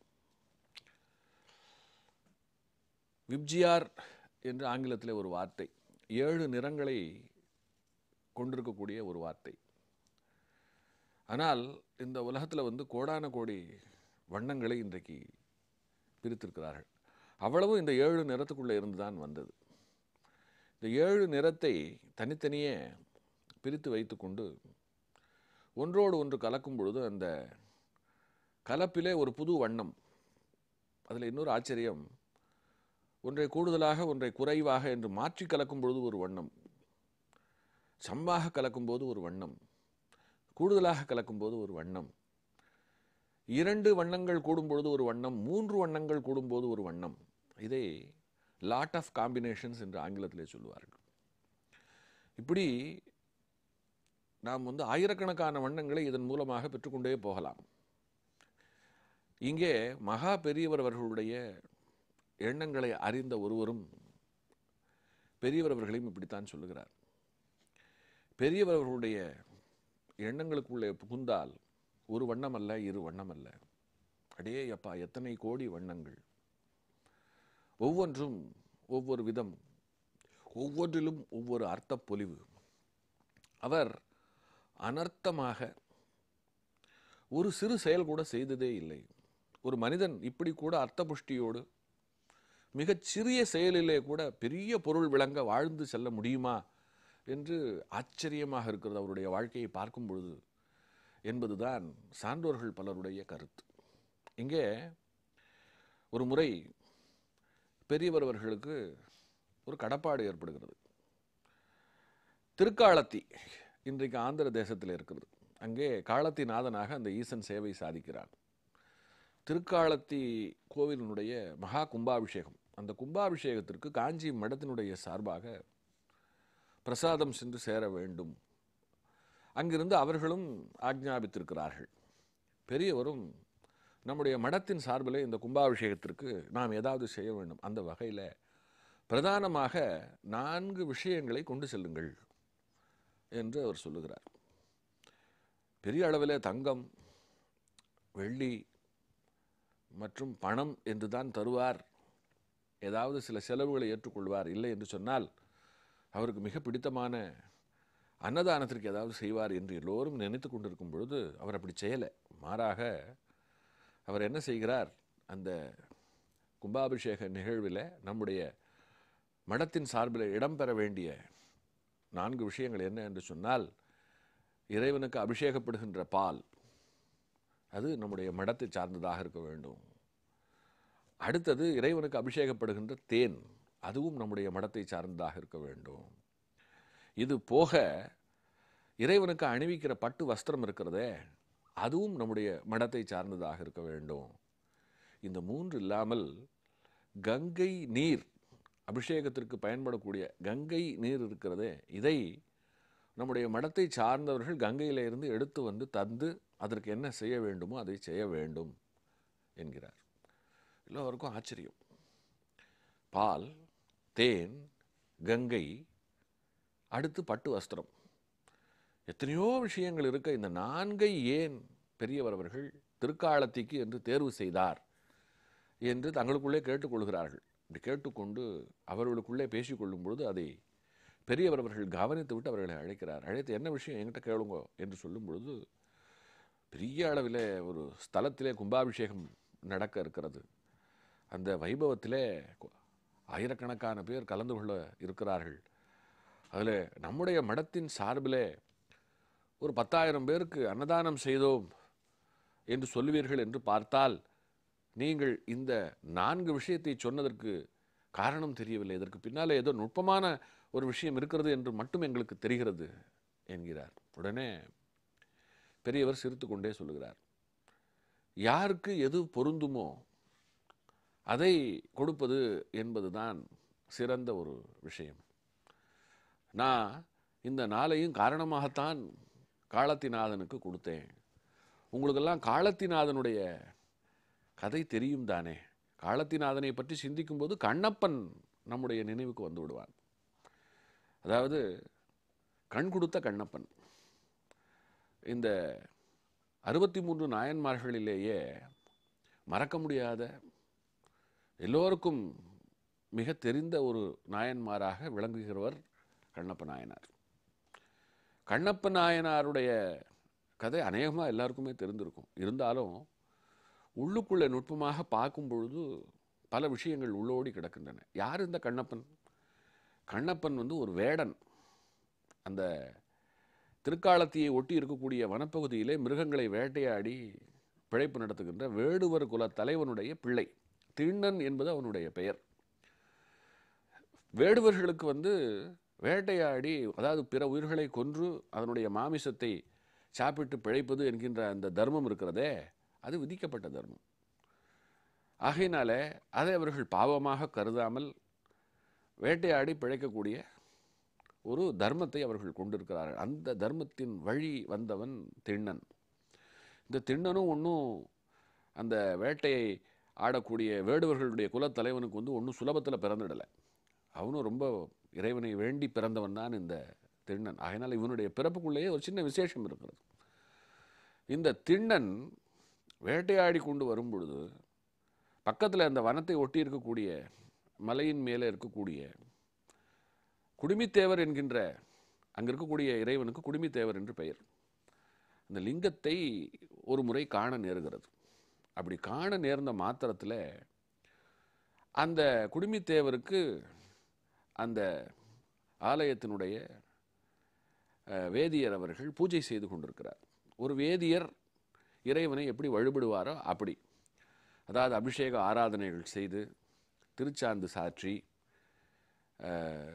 குங்குலியமிட்டு சாம்பிராணி போட்டு மலர் மாலை சூட்டி கற்பூர ஆரத்தி காட்டி நைவேத்திய பிரசாதங்களை முன்வைத்து என்று ஆச்சார ரீதியாக ஒரு சிறு பங்கமும் இல்லாமல் அவர் குடுமித்தேவர் என்கின்ற அந்த இறைவனை வணங்கி வழிபட்டு செல்லுவதை இவர் பார்க்கிறார். அப்பொழுதுதான் இப்படித்தான் இறைவனை வணங்கி வழிபட வேண்டும் என்கின்ற ஒரு விஷயமே திண்ணனுக்கு தெரிய வருகிறது. அப்படி தெரிய வந்த நிலையில் அவனுக்குள்ளே ஒரு பக்தி பெருக்கு, ஒரு பரவசம். சரி, இங்கே ஒரு நிகழ்ச்சி நடந்தது, கண்ணால் பார்த்தேன், பார்த்து முடித்து விட்டேன், போய் நான் என்னுடைய வேலையை பார்க்கிறேன் என்று இயல்பான வாழ்க்கைக்குள்ளே திண்ணனுடைய மனம் செல்லவில்லை. மாறாக ஒரு உருக்கம் ஏற்படுகிறது. கண்களிலிருந்து கண்ணீர் எட்டி பார்க்கிறது. அந்த லிங்க உருவம் இருக்கிறதே, அது சாதாரண வடிவம் அல்ல, அது அற்புதத்திற்கும் அற்புதமானது. அதுதான் எல்லாவற்றையும் படைத்தது, எல்லாவற்றையும் தர வல்லது என்று அவனுக்குள்ளே எண்ண ஓட்டம். அப்படியே ஒரு சிலை போல அந்த லிங்கத்தை பார்த்த மாத்திரத்தில் ஸ்தம்பித்து போய் நிற்கிறான். நின்றுவிட்டு அன்றைக்கு ஒரு வழியாக அவன் கூட சென்ற நண்பன் அவனை வீட்டுக்கு அழைத்து கொண்டு வந்து விட்டான். ஆனால் குடிசைக்கு வந்த பிறகு கூட அந்த பூஜை, அங்கே ஒலித்த மணி ஓசை, இவைகள் தான் அவனுக்குள்ளே அப்படியே புரண்டு கொண்டிருக்கிறது. இதைத்தான் பூர்வ ஜென்ம பந்தம் சம்பந்தம் என்று சொல்லுவார்கள். நாம் எல்லாமும் கோயிலுக்கு போகிறோம், நமக்கெல்லாமும் அந்த நேரத்தில் சன்னதியில் கற்பூர ஆரத்தி காட்டும் பொழுது பக்தியோடு கன்னத்தில் போட்டுக்கொள்வதோடு சரி. அதற்கு பிறகு இந்த நெகிழ்ச்சி, மகிழ்ச்சி, புணர்ச்சி, பல வகை உணர்வுகள் இருக்கிறதே, இதெல்லாம் என்னன்றே தெரியாது. இதை யாராவது சொல்லும் பொழுது அவர்கள் ரொம்ப மிகைப்பட சொல்லுகிறார்கள், அவர்கள் தேவையில்லாமல் அளவுக்கு அதிகமாக சிந்திக்கிறார்கள், பேசுகிறார்கள் என்று நமக்கு தோன்றும். ஆனால் சில சம்பந்தங்கள் இருக்கிறது. சில இடங்களிலே சிலருக்கு இது ஆங்கிலத்தில் வைப்ரேஷன் என்று சொல்லுவார்கள். பல காரண காரியங்கள் கருதி அந்த இடத்துல ஒரு பெரிய ஒற்றுமை ஏற்பட்டு அதனுடைய தாக்கம் காரணமாக முதல்ல உடம்பு சிலிர்த்து போகும், மனசு லேசாகும், தன்னையே அறியாமல் கண்களிலே இருந்து கண்ணீர் பெருகும். இது மிச்ச சொச்சம், ஒரு பூர்வ நிலை தான் இது. அப்படி ஒரு தொடர்பு தான் இங்கே திண்ணனுக்கு. மறுநாள் இவன் என்ன செய்கிறான், நானும் அதுபோல் அந்த இறைவனை வணங்க வேண்டும் என்று ஒரு ஆசைப்படுகிறான். அவர் செய்ததெல்லாம் பார்க்குறான். அவர் சர்க்கரை பொங்கல் செய்து கொண்டு செய்திருந்தார். ஆனால் வேடுவன் இவனுக்கு அதெல்லாம் செய்ய தெரியாது. அதனால் இவன் என்ன பண்ணுறான், தான் வேட்டையாடுகின்ற ஒரு பன்றியினுடைய மாமிசம் இருக்கிறதே அதை நன்றாக வாட்டி, அந்த வாட்டின மாமிசம் இருக்கிறதே அதில் நன்றாக வெந்திருக்கிறதா என்பதை கடித்து எச்சில் படுத்தி பார்த்து விட்டு பிறகு வெந்த பாகத்தை ஒரு பெரிய இலையிலே வைத்து எடுத்துக்கொண்டு போகிற வழியில் இருக்கக்கூடிய காட்டு பூக்களை எல்லாம் பறிக்கிறான். வைக்கிறதுக்கு இடமில்லை, தலையில் சொருகிக்கிறான். அதற்கு பிறகு அபிஷேகிப்பதற்கு நீர் வேண்டுமே என்று சொல்லும் பொழுது கையில் 2 கைகளிலேயும் ஒரு கையில் மாமிசம், இன்னொரு கையில் வில்லம்பு, தண்ணீரை எங்கிருந்து எப்படி எடுத்துக்கொண்டு செல்லுவது பார்க்கிறான். அப்படியே தன்னுடைய வாயிலே தண்ணீரை தேக்கி கொள்கிறான். அனுமார் போல் வாயை வைத்துக்கொண்டு நேராக அந்த முதுகுடுமி தேவர் லிங்கத்து அருகே சென்று தன்னுடைய வாயில் இருக்கக்கூடிய நீரை அபிஷேக நீராக கழுதி உமிழ்கிறான். சிரசிலே இருக்கக்கூடிய செருகி இருந்த பூக்களை பறித்து அர்ச்சிக்கிறான். தான் கொண்டு வந்திருந்த இறைச்சியை படையலாக நினைத்து நிவேதிக்கிறான். செய்துவிட்டு மண்டியிட்டு கை கூப்பி வணங்குகிறான். இறைவா, எனக்கு தெரிந்த வகையிலே நான் உன் முன்னாலே உன்னை வணங்கி கொண்டிருக்கிறேன், என்னை ஆசீர்வதிப்பாயாக என்று அதை கூட சொல்ல தெரியாமல் அவன் வணங்கி விட்டு செல்லுகிறான். பிறகு அங்கே வருகின்ற வேதியர் பார்த்துவிட்டு, ஐயோ, பெரிய அபச்சாரம் நிகழ்ந்து விட்டது என்று அவைகளை எல்லாம் தூக்கி எறிந்து விட்டு அவர் தன் பங்கிற்கு வணங்கி விட்டு செல்கிறார். திரும்பவும் மறுநாளும் இதே கதை. அந்த வேதியருக்கு இங்கே அனாச்சாரமாக ஒரு விஷயம் நடந்து கொண்டிருக்கிறது, யாரோ மிக தவறாக ஒரு பாதையில் இங்கே சென்று கொண்டிருக்கிறார்கள் என்று தோன்றி ஒரு நாள் யார் இதை செய்கிறார்கள் என்று பார்க்க வேண்டும் என்று தவிக்கிறார். அப்பொழுது இறைவனே அவருடைய கனவிலே தோன்றி, நான் அது யார் என்பதை உனக்கு காட்டித் தருகிறேன், இப்பொழுது வந்து பார் என்று சொல்லவும் அவர் அலறி எடுத்துக்கொண்டு வருகிறார். வந்தால் இங்கே திண்ணன் பூஜை செய்து கொண்டிருக்கிறான். அவரும் பார்த்து விடுகிறார். அந்த வேதியருக்கு திண்ணனுடைய பக்தியை புரிய வைக்க வேண்டும் என்பதற்காக இறைவனுடைய ஒரு கண்களிலே இருந்து ரத்தம் வருகிறது. உடனே அவன் பதறி போய் அந்த கண்ணை அடைத்த பார்க்கிறா. அப்புறம் பக்கத்தில் இருக்கக்கூடிய மூலிகை செடியெல்லாம் எடுத்துக்கொண்டு வந்து அரைத்து அந்த கண்களிலே விட்டு நிற்கிறதா என்று பார்க்கிறான். தன்னாலான எல்லா முயற்சிகளையும் செய்துவிட்டு பிறகு ஒன்றும் முடியாத பொழுது தன்னுடைய கண்ணையே பெயர்த்து வைத்தான். அதை பார்த்து அந்த வேதியர் ஆடி போனார். அடேயப்பா, எப்பேற்பட்ட உச்சபட்ச பக்தி! நான் இதை செய்வேனா? எனக்கு இது தோன்றுமா என்று தனக்குள்ளே கேட்டுக்கொண்டு கண்ணப்பனுடைய பக்தியை அவர் அந்த நிலையிலே அவர் உணர்ந்து கொண்டது மாத்திரமல்ல, நாமும் இந்த உலகமும் கண்ணப்பனுடைய பக்தியை உணர்ந்து கொண்டது. இதுதான் அங்கே காலத்தில் இருக்கக்கூடிய கண்ணப்பன் வழிபட்ட லிங்கத்திற்கு பின்னால் இருக்கக்கூடிய ஒரு வரலாறு. இதில் ரொம்ப கவனிக்கப்பட வேண்டிய விஷயம், இறைவன் கண்ணப்பனுடைய எச்சிலை பிரசாதமாக ஏற்றுக்கொண்டான். அப்படியே இங்கே பெரியவர் அவர்கள் தான் அனுப்பின அந்த பொருட்களிடம் வருகிறார். பால் இருக்கிறதே, இதுவும் எச்சில் தான். கன்றுக்குட்டி குடித்தது போக மிச்சத்தை தான் நாம் பயன்படுத்துகிறோம். ஆகினால இந்த எச்சில் இருக்கிறதே, இது இறைவனுக்கு இஷ்டமான எச்சில். அடுத்து தேன்.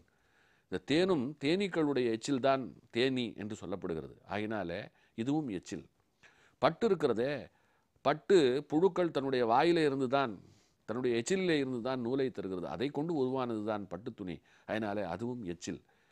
சரி, கங்கை என்று கேட்கலாம். கங்கைக்குள்ளே ஆயிரக்கணக்கான மீன்கள் தங்களுடைய வாயை கொப்பளித்து உருவாக்கின எச்சில் இருக்கிறதே, அது கங்கையிலே கலந்திருக்கிறது. ஆக இந்த நான்கும் எச்சில் சம்பந்தம் உடையவை. ஆனால் எப்படிப்பட்ட எச்சில் சம்பந்தம் தெரியுமா?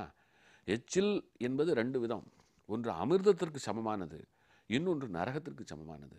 இது அமிர்த சம்பந்தமானது. இதற்குள்ளே இருக்கக்கூடிய பக்தி பாவனைக்கு ஒரு அளவே இல்லை. இதை அந்த பெருமான் மிக சந்தோஷமாக ஏற்றுக்கொள்வான் என்று எனக்கு தோன்றியது. இந்த நான்கை கண்ணப்ப பிரசாதமாக கருதித்தான் இதை நான் அனுப்பி வைத்தேன் என்று அவர் சொன்ன பொழுதுதான் எல்லோருக்கும் காரண காரியம் தெரிந்தது. அனுப்புகின்ற பிரசாதத்திற்குள்ளே கூட எப்படியெல்லாம் தன்மைகள் இருக்கிறது என்று அவர் சிந்திக்க தெரிந்திருக்கிறது. அவர் சிந்தித்திருக்கிறார் என்று சொன்னால், அடேயப்பா, அந்த சிந்தனையை நம்மால் வியக்காமல் இருக்க முடியுமா? இதுபோல் அவருக்குள்ளே தோன்றின பல சிந்தனைகள் வரிசையாக சிந்திப்போம்.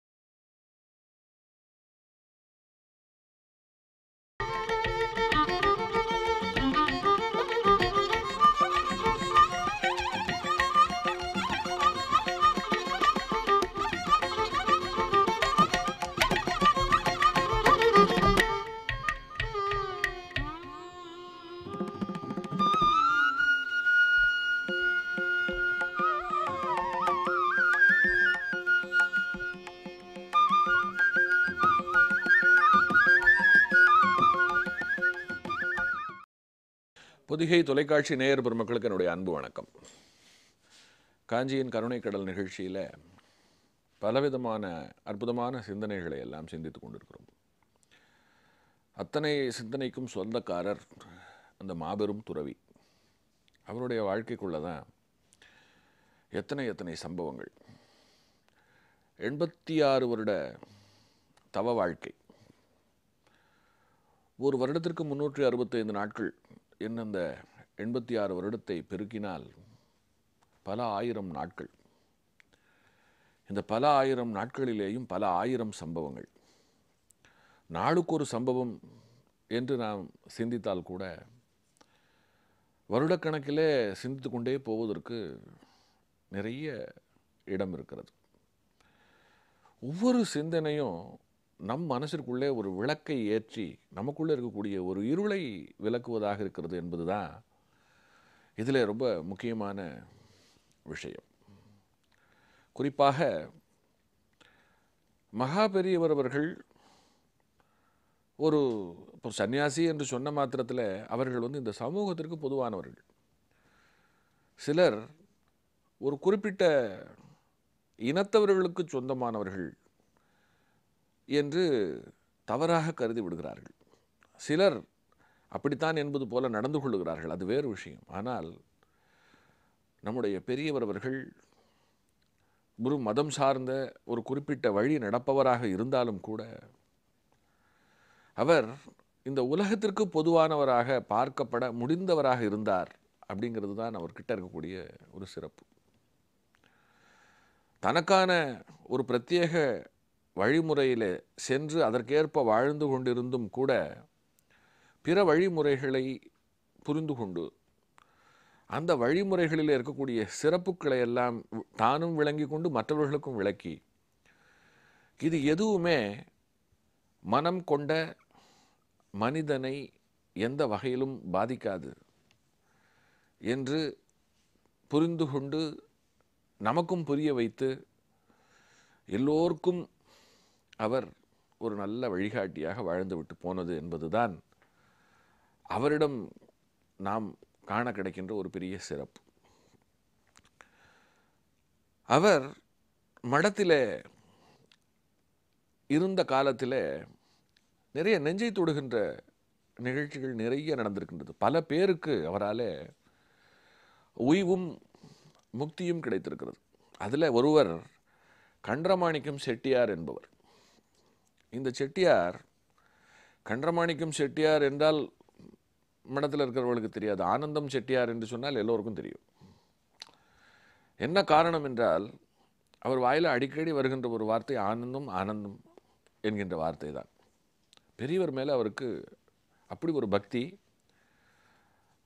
அதையும் கடந்த ஒரு ஈடுபாடு.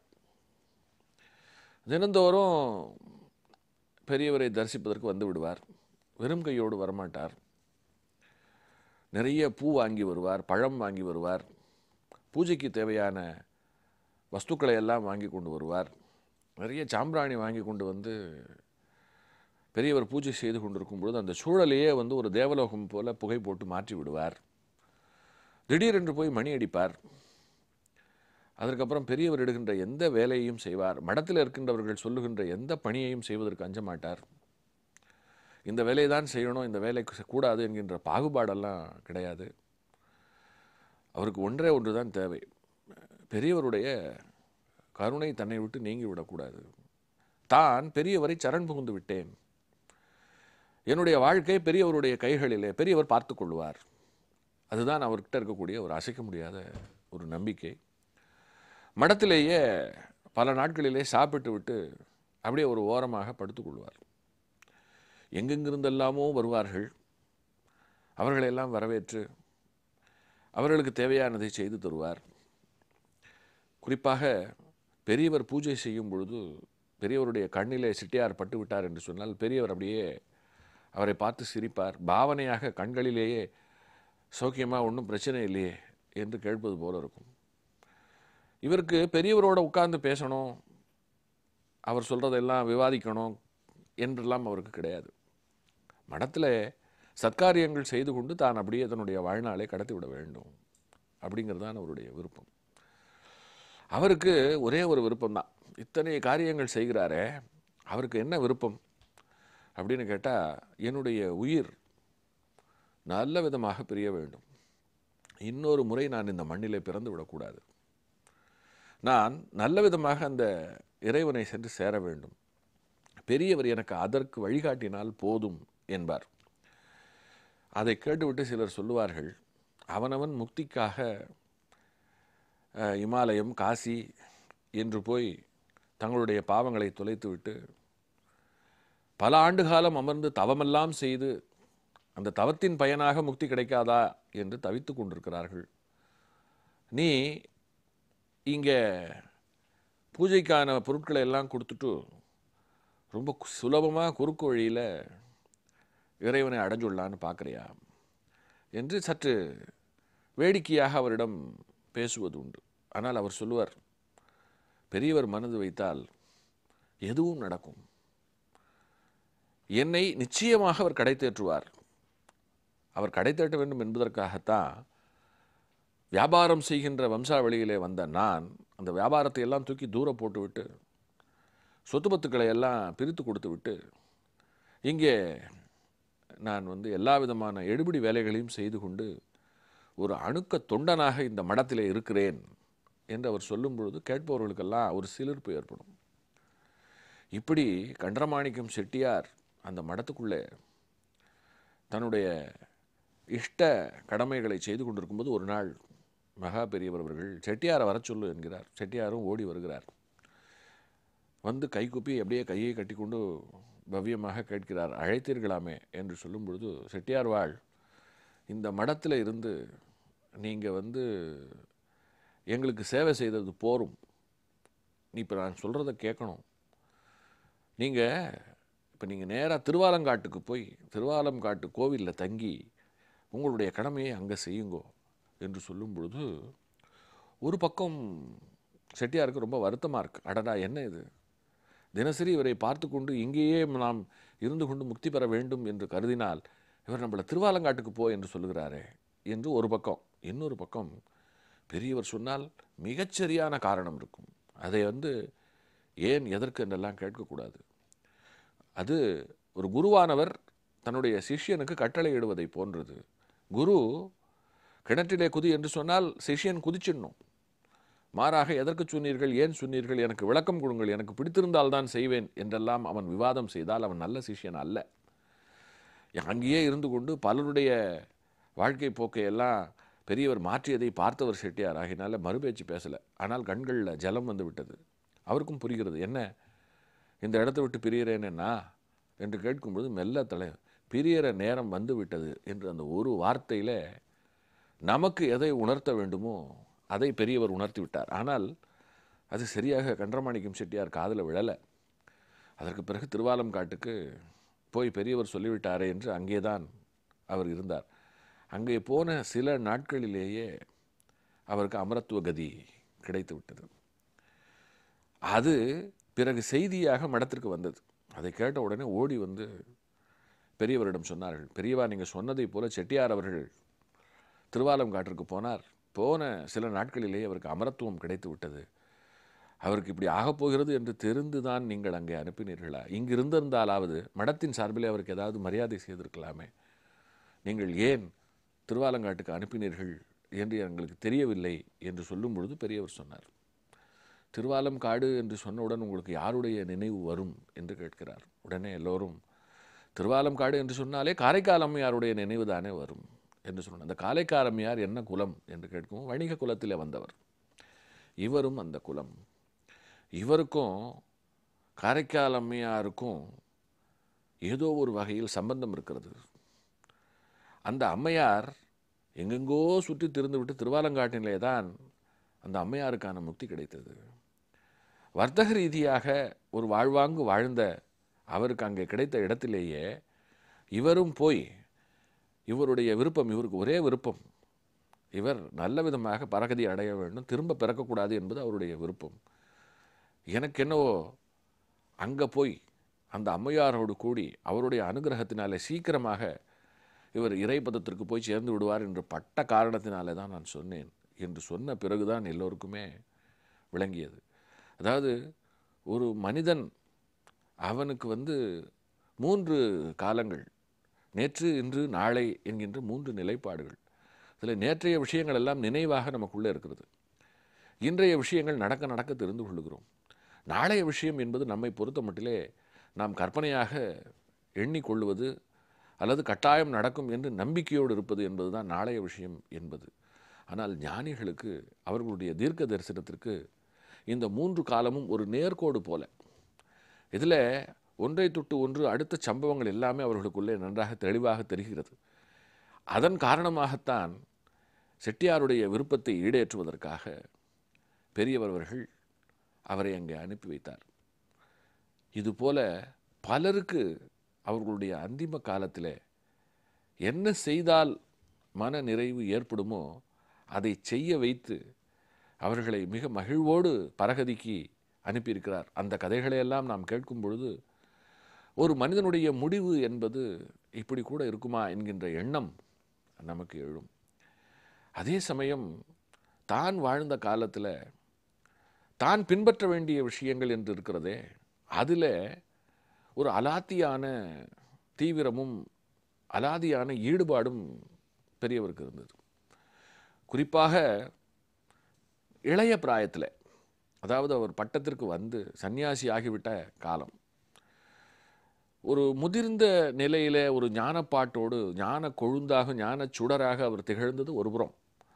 அவருடைய தொடக்க காலம் இருக்கிறது அல்லவா, அந்த தொடக்க காலத்திலையும் இதே ஞானம், இதே அனுபவம், இதே தகைமை அவரிடம் இருந்திருக்க முடியுமா என்று சிலருக்கு தோன்றும். ஏனென்றால் மாணவ பிராயத்தில் ஒரு நல்ல மாணவன் நன்றாக படிக்கக்கூடியவன். ஆனால் அந்த நன்றாக படிக்கக்கூடிய தன்மைதான் வளர்ந்து அவனை மிகப்பெரிய மேதையாக ஆக்குகிறது. ஆக மேதைமையின் தொடக்கம்தான் நன்றாக படிப்பது என்பது. அதே போல இந்த ஞானத்தினுடைய தொடக்கமாக பெரியவருடைய வாழ்க்கையில் அவர் தன்னை செலுத்தி கொண்ட பல சம்பவங்கள் இருக்கின்றன. ஒரு சன்னியாசி எப்படி தன்னை வைத்து கொள்ள வேண்டும், எப்படியெல்லாம் நடந்து கொள்ள வேண்டும் என்பதற்கு இந்த நிகழ்ச்சியிலேயே நிறைய சான்றுகளை இதற்கு முன்னாலே நான் சிந்தித்திருக்கிறேன். குறிப்பாக ஒரு சன்னியாசி எதன் மேலும் பற்று வைக்கக்கூடாது என்பதற்கு சான்றாக அவர் கீரை உணவை ருசித்து சாப்பிட்ட சம்பவத்தை இந்த நிகழ்ச்சியிலே நான் சொல்லியிருக்கிறேன். ஒரு நாளைக்கு 3 நாள் தொடர்ந்து கீரையை சாப்பிட போய் 4வது நாளும் கீரையை சமைக்க, பிறகு அதை அவர் தவிர்த்து விட என்ன காரணம் என்று கேட்க போய், நாளைக்கு இந்த கீரை சங்கராச்சாரியாருக்கு ரொம்ப பிடிக்கும் என்று இந்த உலகம் சொல்லிவிடும் என்று அவர் சொன்ன பொழுதுதான் அவர்களுக்கு அந்த தவறு தெரிந்தது. நான் துறவி, எனக்கு ஒரு விஷயம் பிடிக்கும் என்று சொல்லுவதே எத்தனை பெரிய அபத்தம். நான் ஒன்றை ரசித்து சாப்பிட போய் அல்லவா இப்படி வந்தது. ஆகையினாலே அதற்கு தண்டனையாக நான் 1 வாரத்திற்கு எதையுமே சாப்பிட மாட்டேன் என்று தன்னைத்தானே நெறிப்படுத்தி கொண்டவர் நம்முடைய பெரியவர்கள். அப்படி அவர் தன்னை நெறிப்படுத்தி கொண்ட ஒரு அற்புதமான சம்பவம் ஒன்று சிதம்பரத்திலே அவருக்காக நிகழ காத்திருந்தது. என்ன அது? நாளை சிந்திப்போம்.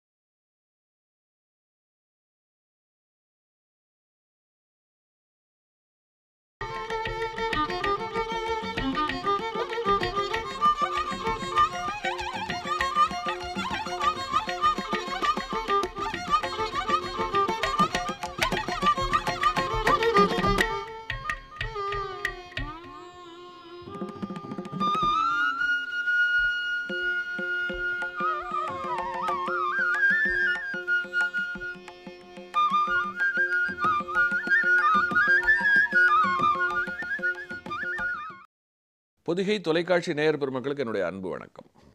காஞ்சியின் கருணை கடல் நிகழ்ச்சியில் மகா பெரியவர் அவர்கள் தன்னை மிக நேர்த்தியாக செலுத்தி கொண்ட சில சம்பவங்களை இந்த வேளையில் சிந்தித்து கொண்டிருக்கிறோம். நான் இங்கே உங்களோடு பகிர்ந்து கொள்ளுகிற இந்த சம்பவங்களை எல்லாம் நூல்களின் வாயிலாகத்தான் அறிந்து நான் உங்களோடு பகிர்ந்து கொண்டிருக்கிறேன். அன்பர் ரா கணபதி அவர்கள் மகா பெரியவர் அவர்களோடு 2 கலந்து வாழ்ந்து உற்று கவனித்து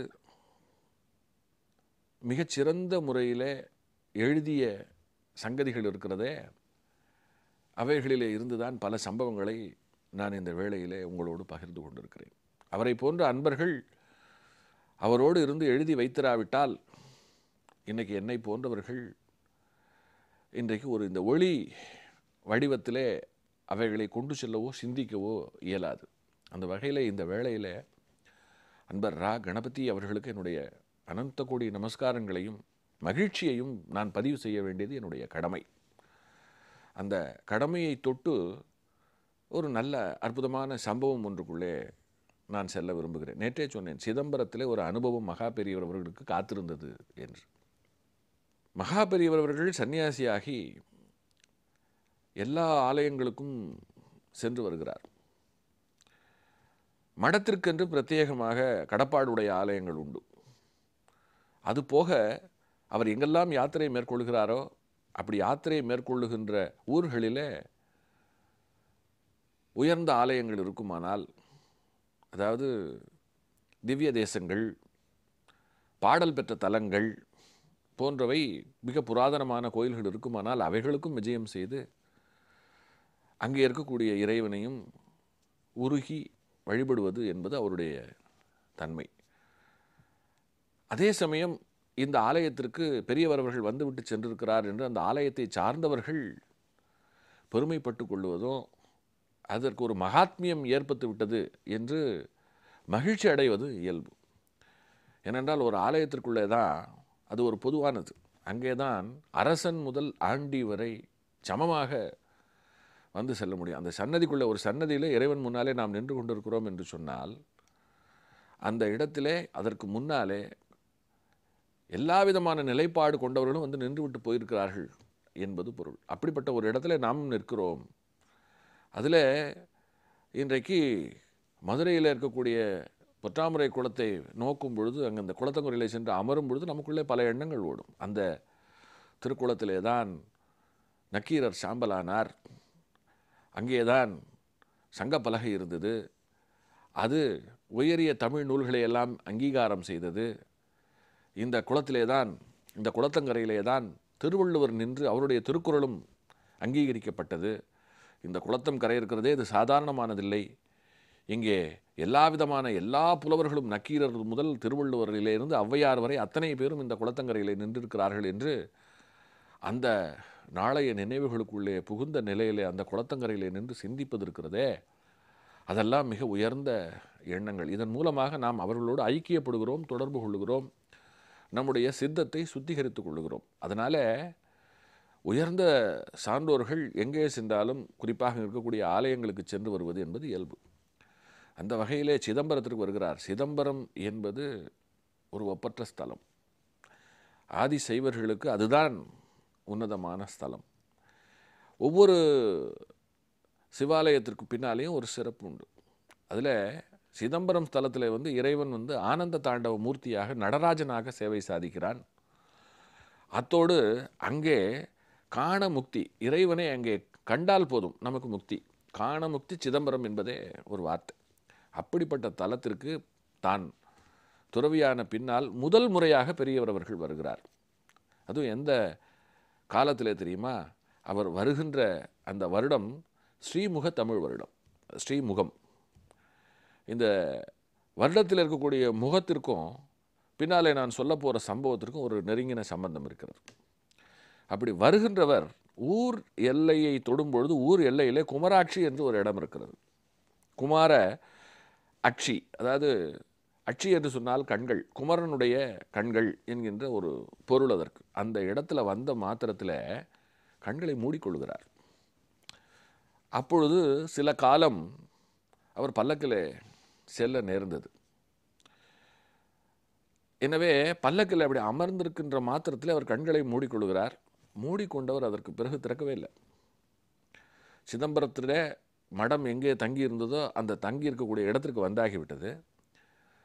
இறங்கி உள்ளே போகும் பொழுதும் கண்களை திறக்காமலே வருகிறார். வந்து நேராக தான் தங்க வேண்டிய இடத்திற்கு போனவர் அங்கே அப்படியே தங்கி அங்கே இருக்கக்கூடிய ஓலைப்பாய் கதவை தாழிட்டுக் கொள்கிறார். எல்லோருக்கும் ஆச்சரியம். குமராட்சியிலே கண்ணை மூடியவர் இங்கே வந்து கண்களை திறக்கவே இல்லை. சிதம்பரம் நகருக்குள்ளே வரும்பொழுதும் கண்களை திறக்கலை. மடம் தங்கியிருக்கும் இடத்திற்கு வந்த பிறகும் கண்களை திறக்கலை. வந்தவர் உள்ளே போய் மலார் என்று கதவை தாழிட்டு கொண்டு அப்பொழுதும் கண்களை திறக்கலை.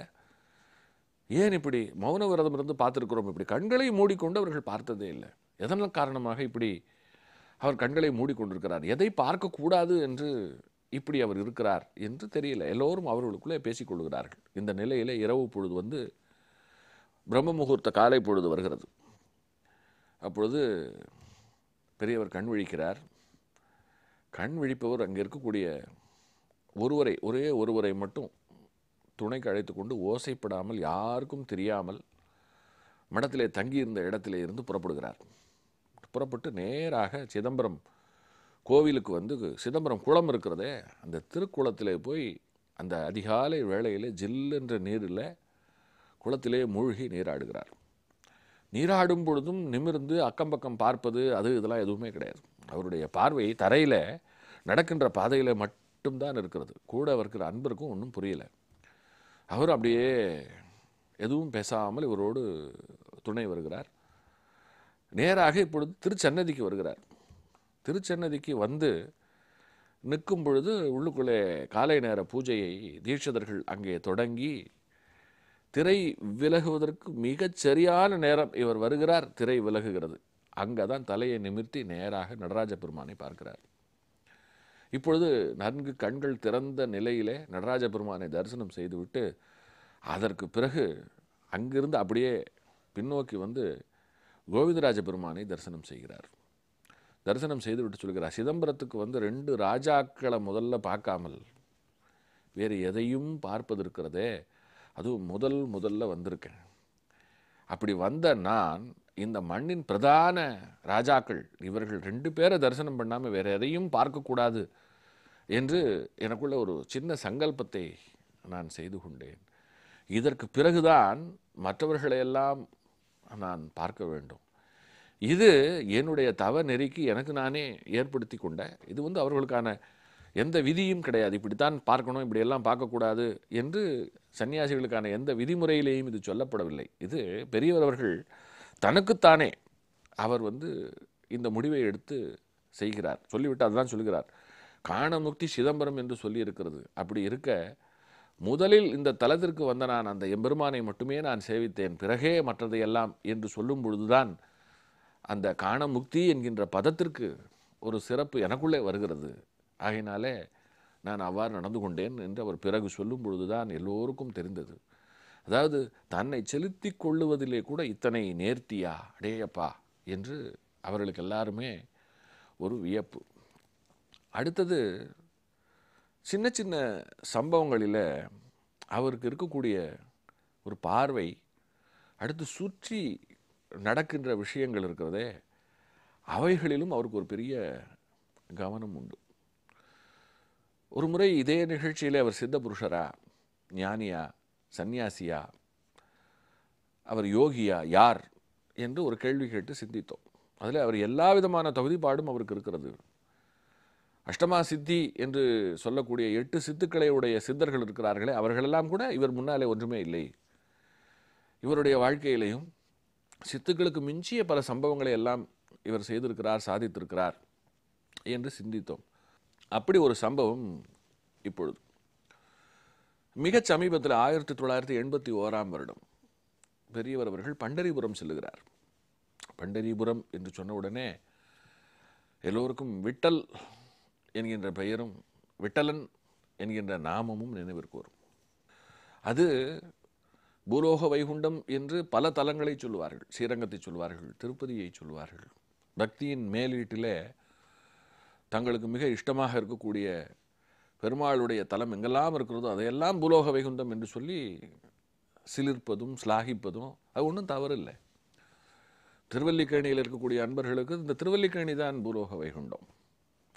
அந்த திருவல்லிக்கேணி பெருமாள் தான் அவர்களுக்கு எல்லாம். இந்த பாவனை ஒன்றும் தவறான பாவனையோ அல்லது உயர்த்தி சொல்வதோ தவறு என்று கிடையாது. இது மிக உயர்ந்த ஒரு ரசம் கொண்ட ஒரு விஷயம். ஆனால் பண்டரிபுரம் என்று சொல்லும் பொழுது எல்லோருமே ஒரு சிலிர்ப்பு, எல்லோருக்குள்ளேயுமே. அங்கே எம்பெருமான் நின்ற கோலத்தில் விட்டலனாக சேவை சாதிக்கிறான். பக்தி பிரவாகம் என்கின்ற ஒரு வார்த்தைக்கு பொருள் தெரிந்து கொள்ள வேண்டும் என்று சொன்னால் ஒரு முறையாவது வாழ்க்கையில் ஒருவர் பண்டரிபுரத்திற்கு செல்ல வேண்டும். பண்டரிபுரத்து பக்தர்களை பார்க்கும் பொழுது நம்முடைய பக்தி எல்லாம் உரை போடுவதற்கு காணுமா என்கின்ற சந்தேகம் வந்துவிடும். அதாவது பக்தியிலே தோய்ந்த அன்பர்கள் வாழுகின்ற ஒரு தலம். பண்டரிபுரத்திற்கு இன்னொரு சிறப்பு என்ன என்றால், நாம் இறை சன்னதிகளுக்கு சென்றால் கருவறைக்கு வெளியிலே நின்று கண்ணாலே தான் அங்கே இருக்கக்கூடிய சிலாரூபத்தை நோக்குவோம். நம்முடைய ஆகமம் நமக்கு அவ்வளவுதான் அனுமதித்திருக்கிறது. ஆனால் பண்டரிபுரத்தில் ஒரு சிறப்பு, நீங்கள் உள்ளே சென்று எம்பெருமானுடைய திருவடிகளை உங்கள் கைகளினாலே பற்றி கொண்டு உங்களுடைய சென்னியை வைத்து வணங்கலாம். இந்த பிறப்பு, இந்த மானிட பிறப்பை எடுத்து விட்டேன், இந்த பிறப்பிலே தெரிந்தும் தெரியாமலும் நிறைய பிழைகளை செய்து விட்டேன், என் இறைவா நான் மீண்டும் பிறந்து வாயில் எச்சிலோடும் வயிற்றில் மலத்தோடும் ஒரு வாழ்க்கை வாழ்வதற்கு இந்த பிறப்பற்று போய் நான் நீடித்த நிலைத்த இன்பமாகிய உன்னுடைய திருவடிகளிலேயே இருந்து விட வேண்டும், அதற்கு நீ கருணை செய்ய வேண்டும் என்கின்ற பிரார்த்தனை இருக்கிறதே, அந்த பிரார்த்தனையை அங்கே விட்டலனுடைய கால்களை பற்றி கொண்டு செய்யலாம். அந்த கால்களை பற்றி கொள்ளும் பாக்கியம் நமக்கு கிடைத்து விட்டது என்றால் நமக்கு அந்த வரமும் கிடைத்து விட்டது என்று பொருள். ஆகையினால அந்த திருவடியை பிடித்து கொள்வதற்காக ஒரு கூட்டம் எப்பொழுதும் வந்து கொண்டே இருக்கும். அப்படிப்பட்ட ஒரு திருத்தலம். அந்த தலத்திற்கு பெரியவர் அவர்கள் செல்லுகிறார். சென்றவர் அங்கே சந்திரபாகா நதி, இங்கே ஸ்ரீரங்கத்தில் எப்படி காவிரியோ அதுபோல பண்டரிபுரத்திலே சந்திரபாகா, அந்த சந்திரபாகா நதியிலே நீராடி விட்டு தன்னுடைய இடத்திற்கு வருகிறார். அப்படி வரும்பொழுது அங்கே ஒரு சேட், அவர் ஒரு கூடையில் மிகப்பெரிய டின் நிறைய நெய்யை எடுத்துக்கொண்டு வருகிறார். எடுத்துக்கொண்டு வருபவர் பெரியவர் எங்கே இருக்கிறார் என்று தேடிக்கொண்டே வருகிறார். பெரியவர் இருக்கின்ற இடத்தை பார்த்துவிட்டு நெய்யை வைத்துவிட்டு பெரியவரை நமஸ்காரம் செய்கிறார். பெரியவரும் ஆசீர்வாதம் செய்கிறார். இவர் இங்கே எதற்காக நெய்யை எடுத்துக்கொண்டு வர வேண்டும், பெரியவர் எதற்காக ஆசீர்வாதம் செய்ய வேண்டும்? இந்த நிகழ்ச்சிக்கு பின்னாலே ஒரு சிலிர்க்கக்கூடிய சம்பவம் ஒன்று இருக்கிறது. அது என்ன? நாளை சிந்திப்போம்.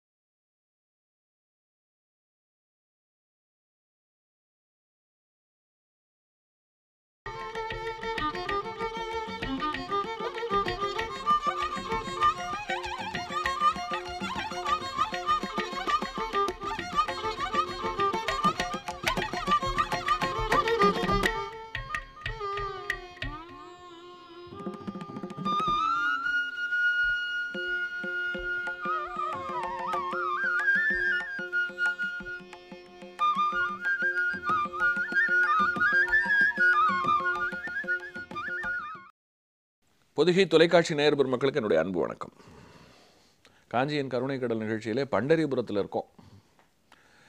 நேற்றைக்கு பண்டரிபுரத்தினுடைய சிறப்பை ஓரளவுக்கு சிந்தித்தோம். அங்கே ஒரு சேட்ஜி ஒரு டின் நிறைய நெய்யோடு பெரியவரை சந்தித்ததையும் சொன்னேன். ஒரு டின் நிறைய நெய்யோடு அவர் எதற்கு பெரியவரை பார்க்க வரணும், பெரியவர் எதற்கு ஆசீர்வாதம் பண்ணணும், அதற்கு பின்னாலே நடந்தது என்ன என்பதுதான் நாம் இப்பொழுது இன்றைக்கு பார்க்க போகிற விஷயம். பெரியவர் ஆசீர்வாதம் பண்ணிவிட்டு ₹1 என்கிறார். பெரியவர் ₹1 என்று சொன்ன உடனே சுற்றி இருப்பவர்களுக்கு ஒன்றும் புரியல. பெரியவர் ₹1 கேட்குறார் போல இருக்கு என்று சொல்லி ஆளுக்கு ₹1 எடுத்துக்கொண்டு முன்னாலே வைக்கிறார்கள். ஆனால் பெரியவர் அவர்கள் அந்த சேட்ஜியை பார்த்து சிரித்தபடியே பக்கத்தில் இருக்கக்கூடிய சிப்பந்தியை அழைத்து சொல்லுகிறார், இவரிடம் நான் ₹1க்குத்தான் நெய் வாங்கி கொண்டு வா என்று சொன்னேன். ஆனால் இவர் எதற்கு ஒரு டின் நிறைய நெய்யை வாங்கி கொண்டு வந்திருக்கிறார் என்று கேள் என்கிறார். அப்படி அவர் கேட்க சொன்ன பிறகு இவரும் போய் கேட்கிறார். கேட்ட உடனே அவர் சொல்லுகிறார், பெரியவர் அவர்களே, நீங்கள் என்னுடைய சொப்பனத்தில் ரூபாய்க்கு நெய் வாங்கி வர சொன்னது என்னவோ உண்மை. ஆனால் நீங்கள் ரூபாய்க்கு சொன்னீர்கள் என்று நான் ரூபாய்க்கு மட்டுமே வாங்கி கொண்டு வந்தால் என் மனசுக்கு அது என்னவோ ரொம்ப கருமித்தனமாக பட்டது. நீங்கள் எனக்கு செய்திருக்கிற சகாயத்திற்கு நான் ஒரு டின் வாங்கி கொண்டு வந்திருக்கிறேன். இது கூட போதாது, நான் நீங்கள் என்ன கேட்டாலும் செய்வதற்கு நான் சித்தமாக இருக்கிறேன் அப்படின்னு சொல்லும் பொழுது தான் சுற்றி இருக்கிறவர்களுக்கு ஒரு விஷயம் தெரிய வருகிறது. சொப்பனத்திலே போய் ரூபாய்க்கு நெய் வாங்கி வா என்று பெரியவர் சொல்லியிருக்கிறார். இவரும் ஒரு டின் வாங்கி கொண்டு வந்திருக்கிறார். அவர் சொன்னதிலே இருந்து இவருக்கு சொப்பனமாகி இருக்கிறது. இது சொப்பன உத்தரவு என்பது எல்லோருக்கும் தெரிந்து விட்டது. சரி, எதற்கு இந்த கேள்வி? அதற்கும் அந்த சேட்ஜியே பதில் சொல்லுகிறார். என்னுடைய மகள் கடத்தப்பட்டாள். யாரால் கடத்தப்பட்டாள், எதனால் கடத்தப்பட்டாள் என்று தெரியாது. எனக்கு யாரிடம் போய் சொல்லுவது, யாரிடம் போய் உதவி கேட்பது என்று தெரியவில்லை. போலீஸ் இருக்கிறது, போலீஸுக்கு போகலாம். ஆனால் என்ன ஆகும்? பெண் கடத்தப்பட்டாள் என்பது ஒரு செய்தியாகும். நாளைக்கு அது அவளுடைய வாழ்க்கையை பெரிய அளவில் பாதிக்கலாம். ஆகையினால இதை போன்ற ஒரு சம்பவம் நம்ம குடும்பத்தில் நடக்கும் பொழுது நாம் செயலற்று போவோம். இது மானம் சார்ந்த ஒன்று, மரியாதை சார்ந்த ஒன்று. அதனால நானும் தவித்தேன், துடித்தேன், என்ன செய்வது என்று தெரியல. இதை போன்ற தருணங்களிலெல்லாம் தானே நமக்கு தெய்வமும் அதனுடைய கருணையும் பிரதானமாக தோன்றும். எனக்கும் இந்த மண்ணில் இருக்கக்கூடிய விட்டலனும் அவனுடைய அருளும் தோன்றியது. அதே சமயம் பெரியவர்களை பற்றி நான் நிறைய கேள்விப்பட்டிருக்கிறேன். அதனால மனசுக்குள்ளே நான் மனுஷ ரூபத்தில் எனக்கு இவர் உதவி செய்ய மாட்டாரா என்று நான் பிரார்த்தனை செய்து கொண்டேன். என்ன ஆச்சரியம், நான் அப்படி பிரார்த்தனை செய்து கொண்ட அன்றைக்கு இரவிலே கனவிலே பெரியவர் ரூபாய்க்கு நெய் வாங்கி கொண்டு வா என்று எனக்கு உத்தரவிடுகிறார். கண் விழித்து பார்த்தால் கடத்தப்பட்ட என்னுடைய மகளும் திரும்ப வந்து விட்டாள். 2 சம்பவங்களையும் நான் நினைத்து பார்க்கிறேன். பெரியவருடைய அருள் எனக்கு விட்டலன் வடிவத்திலே உதவி செய்திருக்கிறது. எப்படியோ மிகப்பெரிய அளவிலே நான் பாதிப்படைய தெரிந்தேன். ஆனால் அதற்கெல்லாம் இடமே இல்லாமல் அருள் செய்து என்னுடைய மகள் எனக்கு திரும்ப கிடைத்து விட்டாள் என்று அவர் நெகிழ்ச்சியோடு சொல்லுகிறார். இதில் 2 பேரும் ஒருவரை ஒருவர் பார்த்து கொள்ளவே இல்லை. அந்த அன்பர் சேட்ஜி எங்கேயோ இருக்கிறார், பெரியவர் அங்கே முகாமிட்டிருக்கிறார். அவர் உருக்கமாக பிரார்த்தனை செய்து கொண்டார். அந்த பிரார்த்தனை இவரை அடைந்து இவரும் அவருக்கு கனவிலே போய் ரூபாய்க்கு நெய் வாங்கி வா என்று சொன்னது என்பது ஒரு அடையாளம். அதாவது இவர்தான் கனவிலே சொன்னார் என்பதற்கும் மற்றவர்கள் இதை வைத்துத்தான் தெரிந்து கொள்ள வேண்டும் என்பதற்குமான ஒரு அடையாளமான ஒரு சிறு விஷயம். மற்றபடி விதி வசத்தாலே அவருடைய மகள் வாழ்க்கையில் ஒரு சிறு சலனம் ஏற்பட்டு விட்டது. அந்த சலனத்தை இவருடைய அருள் இருக்கிறதே அது போக்கிவிட்டது. மகான்கள் தீர்க்க முடிந்த சிக்கல்களை தீர்த்து விடுவார்கள். ஒருத்தரை பார்த்த மாத்திரத்திலேயே மகான்களுக்கு சிக்கல் என்ன, எதனால் என்ற காரண காரியங்கள் தெரிந்துவிடும். அதில் சில சிக்கல்கள் இப்போ வரும்பொழுதே ஒரு கணக்கு அவர்களுக்கு புலனாகும். இவனுக்கு நான் உதவி செய்தாக வேண்டும், இது ஒரு கணக்கு. அந்த கணக்கை நேர் செய்து கொள்வதற்குத்தான் வருகிறார்கள். ஆகையினால அந்த செய்ய வேண்டிய உதவியை செய்து அந்த கணக்கை நேர் செய்து கொள்வோம், இது ஒரு விதம். இன்னொன்று, அந்த மாதிரி ஒரு கணக்கு இருந்துதான் செய்யணும்னு கட்டாயம் கிடையாது. தீர்க்க முடிந்தால் அவர்களுடைய விதிப்பாட்டிலே, எதிரில் இருக்கிறவருடைய விதிப்பாட்டிலே இடம் இருந்தால் இவர்கள் உடனே தீர்த்து விடுவார்கள். பெரும்பாலும் எல்லோருடைய பாவத்தையும் தாங்கள் வாங்கிக் கொள்வார்கள். வாங்கிக் கொள்ள முடிந்த அத்தனையும் வாங்கிக் கொள்வார்கள். வாங்கி கொண்டு கண்களாலே அருளுவதற்கு நயன தீட்சை என்று பெயர். பார்வையாலே, அதனால்தான் சாது தரிசனம் சாப விமோச்சனம் என்று சொன்னார்கள். பார்த்த மாத்திரத்தில் நம்முடைய பாவங்கள் அவர்களிடம் சென்றுவிடும், அவர்களுடைய அருள் நம்மிடம் தங்கிவிடும். இதெல்லாமே மிகச்சிறந்த தபஸ்விகளுக்கு பின்னாலே இருக்கக்கூடிய நுட்பமான விஷயங்கள். அந்த வகையில் பண்டரிபுரத்திற்கு வந்த பெரியவர் அந்த சேட்ஜியினுடைய கனவிலே சென்று அவருடைய மகள் கிடைப்பதற்கு காரணமாக இருந்து அதற்கு பிரதி உபகாரமாக கோவிலுக்கு ரூபாய்க்கு தான் நெய் வாங்கி வர சொல்லி இருக்கிறார். ஆனால் ரூபாய்க்கு நெய் வாங்கி வர சொல்ல அவர் ஒரு டின்னே வாங்கி கொண்டு ரூபாய் என்ன எவ்வளவு வேண்டுமானாலும் தரலாம் என்று தன்னுடைய அன்பை அந்த இடத்திலே அவர் பதிவு செய்து விட்டார். இந்த சம்பவத்திலிருந்து ஒரு விஷயம் எல்லோருக்கும் ரொம்ப தெளிவாக தெரிந்தது. மகா பெரியவர் அவர்கள் சொப்னத்திலே வரக்கூடியவர், சொப்னத்திலும் வந்து வழிகாட்டக்கூடியவர் என்றால் இங்கே பலருக்கு கேள்வி வரலாம். நானும் பெரியவர் அவர்களை தினந்தோறும் வணங்குகிறேன், என்னுடைய சொப்பனத்திலே அவன் இதுவரை வந்ததில்லை, இனி வருவாரா என்கின்ற கேள்விகளை எல்லாம் கேட்கலாம், ஆசைப்படலாம், அதில் ஒன்றும் தவறில்லை. ஆனால் கோடான கோடி பேர் எல்லோருடைய சொப்பனத்திற்குள்ளேயும் போய் வழிகாட்டுவது என்பது எந்த அளவிற்கு ஏற்புடையது, சாத்தியமா என்றெல்லாம் இந்த இடத்துல நிறைய அறிவுபூர்வமான கேள்விகள் நமக்குள்ளே எழுகின்றன. ஒரு மகானுடைய கருணைக்கு நாம் ஆளாவதற்கு கூட நம்முடைய விதியிலே இடம் இருக்க வேண்டும். அடுத்தது அதற்கு ஏற்ற ஒரு சூழல் நம்மை சுற்றி இருக்க வேண்டும். இதெல்லாம் இருந்தால் இதை போன்ற விஷயங்கள் சாதாரணமாக நம்மை சுற்றி நடந்துவிடும். இங்கே நாம் தான் அவருடைய சொப்ன விஜயத்தையும் அவருடைய அனுகிரகத்தையும் மெச்சி பேசுகிறோம். ஆனால் பெரியவர் ஒரு இடத்துல கூட தன்னை பெரிதாக வியப்பதையோ தன்னை கடவுளுக்கு சமமாக கருதி சிந்திப்பதையோ விரும்பவில்லை. ஒரு முறை ரா கணபதி அவர்கள் பெரியவருடைய மொத்த வாழ்க்கை பாட்டை ஒரு கட்டுரை தொடராக எழுதுவது என்று தீர்மானம் செய்துவிட்டார். 1966 வருடம் கல்கி, தமிழ்நாட்டிலே வெளியாகிற கல்கி இதழுடைய வெள்ளி விழா காலம், அந்த இதழிலே இருந்து பெரியவருடைய வாழ்க்கை சரிதத்தை எழுதுவது என்கின்ற முடிவிற்கு அவர் அதற்கு பெரியவர் அவர்கள் அனுமதியும் தந்துவிட்டார். இந்த நிலையில் முதல் அத்தியாயத்தை எழுதுகிறார். அதற்கு பூரண கும்பம் என்று தலைப்பு. 2வது அத்தியாயம் அச்சுக்கு சென்று விட்டது. இந்த நிலையில் முதல் அத்தியாயம் அதை பெரியவர் காண்கிறார். கண்டு விட்டு என்ன செய்கிறார் என்றால், அங்கே இருக்கக்கூடிய சாம்பமூர்த்தி என்கின்ற அன்பரை அழைத்து அவரிடம் விஷயத்தை சொல்லி, நீங்கள் போய் கணபதியிடம் இனி எழுத வேண்டாம் என்று சொல்லிவிட்டு வாருங்கள் என்கிறார். இந்த தொடர் இனி வர வேண்டாம் என்று சொல்லிவிட்டு வாருங்கள் என்கிறார். சாம்பமூர்த்தியும் வருகிறார். ரா கணபதி அவர்களிடம் சொல்லுகிறார், பெரியவர் சொன்னதை நான் அப்படியே சொல்லுகிறேன், என் கருத்து என்று இதில் ஒரு வார்த்தை கூட கிடையாது. இந்த இதழிலே பூரண கும்பம் என்கின்ற தலைப்பிலே நீங்கள் தொடங்கி இருக்கிறீர்கள். பெரியவர் இப்படித்தான் சொன்னார், பூரண கும்பம் கொடுத்தான், அதுவே பூரணமாயிடுத்து, மேற்கொண்டு தொடர வர வேண்டாம் என்றார். உடனே ரா கணபதி ஆடி போகிறார். நான் அவருடைய அனுமதியை பெற்றுத்தானே நான் எழுதினேன், என்ன தவறு செய்து விட்டேன், ஏன் வேண்டாம் என்கிறார், ஏதாவது முதல் அத்தியாயத்தில் நான் தவறாக எழுதிவிட்டேனா என்றெல்லாம் கேட்கிறார். ஆனால் அப்படியெல்லாம் எதுவும் இல்லை, தீர்மானமாக பெரியவர் அவர்கள் சொல்லிவிட்டார்கள் வேண்டாம் என்று சொன்னாலும் ரா கணபதி அவர்களுக்கு மனம் கேட்கவில்லை. நேராக பெரியவர் அவர்களிடமே விடுகிறார். பெரியவரிடம் கேட்கிறார். எதிரில் அப்படி நின்று கொண்டிருக்கிறார். பெரியவர் அவரை பார்க்கிறார். பார்த்த மாத்திரத்தில் அவர்கள் இருவருக்கும் இடையிலே அவர்களுக்கே உண்டான முறையிலே பேச்சுவார்த்தை தொடங்குகிறது. பெரியவர் கேட்கிறார், சரித்திரம்லாம் எழுதுகிற போல இருக்கு என்று கேட்கவும், இவரும் சற்று வருத்தத்தோடு சொல்கிறார், அதான் எழுத வேண்டாம் நிறுத்துன்னு சொல்லிட்டேளே என்று இவரும் பதில் சொல்லுகிறார்.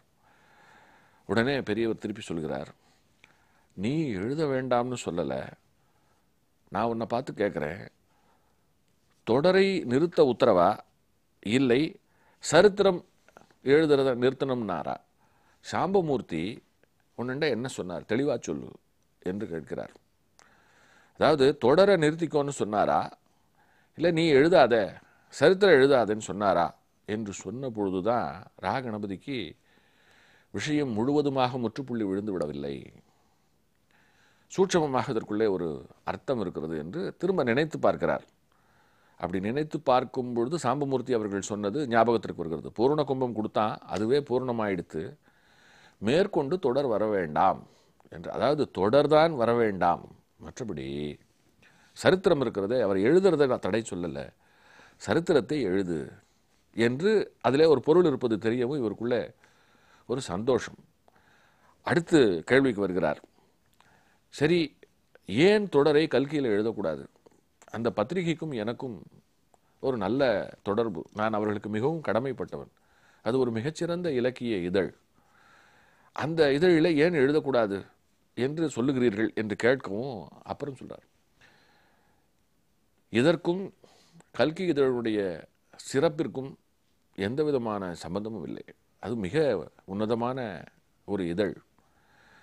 அவர்களும் என்னிடம் அனுமதி கேட்டார்கள். நான் சரின்னு சொன்னேன். அதுவும் ஒரு பக்தி விஷயம்ங்கிறதுனால.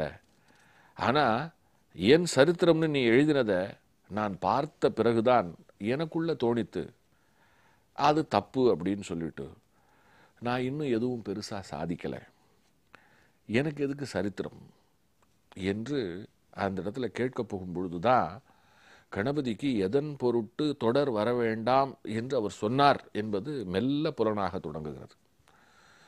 அதாவது இவருக்கு முன்னாலே ஒரு பெரிய பரம்பரை ஆதிசங்கரில் இருந்து தொடங்கி இவருடைய குருநாதர்கள் நிறைய சாதித்து விட்டு நிறைய வழிகாட்டி விட்டு போயிருக்கிறார்கள். அவர்களை பற்றியெல்லாம் சிந்தித்து எழுதுவதற்கு விஷயம் இருக்கும் பொழுது அவர்களை எல்லாம் விட்டு என் சரித்திரம் என்று என்னுடைய விஷயத்தை தொடுவது என்பது அவருக்கு ஒரு சின்ன ஒரு சங்கடத்தை, ஒரு சின்ன சலனத்தை அளித்திருக்கிறது. அப்பொழுது சொல்கிறார், இதைத்தான் கூர்ந்து கவனிக்கணும். நீ என் சரித்திரம்னு எழுத தொடங்கி என்ன எழுதிட்டே போயிட்டே இருப்பியா? ஒரு நாள் முற்றும்னு போட்டுடுவேன். நான் கேட்குறேன், என் சரித்திரம் முடிஞ்சு போகிற ஒரு விஷயமா என்று கேட்ட பொழுதுதான் கணபதிக்கு தெரிந்தது. பல இந்த உலகத்தில் சன்னியாசியினுடைய வாழ்க்கை முற்று பெறுவதே கிடையாது. அவர்களுடைய ஸ்தூல உடம்பு தான் மறைகிறதே தவிர அவர்களுடைய சூட்சமம் காலகாலத்திற்கும் வாழ்ந்து கொண்டே இருக்கிறது. அவர்கள் சொல்லி சென்ற கருத்துக்கள் வாழ்ந்து கொண்டே இருக்கிறது. அப்படி இருக்கும் பொழுது வாழ்வாங்கு வாழப்போகின்ற ஒரு விஷயத்தை ஒரு தொடரிலே ஒரு அதன் தன்மைக்கு ஏற்ப கொண்டு சென்று நாம் முற்றும் என்று போடுவதை விட, நான் முற்றாக முடிந்த பிறகு நீ இதை செய்தால் பொருத்தமாக இருக்கும் என்று சொல்லும் பொழுதுதான் அவருக்கு தெரிந்தது, எழுத தடை சொல்லவில்லை. தான் வாழும் காலத்திலேயே தன்னை பற்றிய செய்திகளை, தன்னை பற்றிய பெருமைக்குரிய விஷயங்களை அவர் எவர் ஒருவரும் சிந்தித்து பேசுவதையோ தான் அதை வாசிக்க நேர்வதையோ விரும்பவில்லை. இதுதான் ஒரு உன்னதமான பற்றற்ற துறவியினுடைய இலக்கணம், லட்சணம். இதை இன்றைக்கு எத்தனை பேர் பின்பற்றுகிறார்கள் என்று யோசித்து பார்க்கணும். அவர் எத்தனையோ விஷயத்தில் சன்னியாச இலக்கணங்களை இந்த உலகத்திற்கு சொன்னவர். இந்த விஷயத்திலையும் சொல்லி கணபதி அவர்களுக்கு புரிய வைத்ததோடு, நீ என்ன செய்கிறேன்னு சொன்னால் தாராளமாக என்னுடைய அத்தனை உரைகளையும் கேள், எழுது, குறிப்பெடுத்துக்கொள். உனக்கு எப்பொழுது சந்தேகம் இருக்கிறதோ அப்பொழுதெல்லாம் நான் சொன்னதில் ஏதாவது உனக்கு குழப்பம் இருந்தால் கேட்டு நிவர்த்தி செய்து கொள், பதிவு செய்து வைத்துக்கொள். இதெல்லாம் பின்னால் பயன்படும், பின்னால் பயன்படும் என்று அவர் சொன்னது இருக்கிறதே, அதுதான் இன்றைக்கு நமக்கு பயன்பட்டு கொண்டிருக்கிறது. இந்த அரங்கத்திலே நான் பேசிக் கொண்டிருக்கிறேன், நீங்கள் கேட்டுக்கொண்டிருக்கிறீர்கள். உண்மைதானே?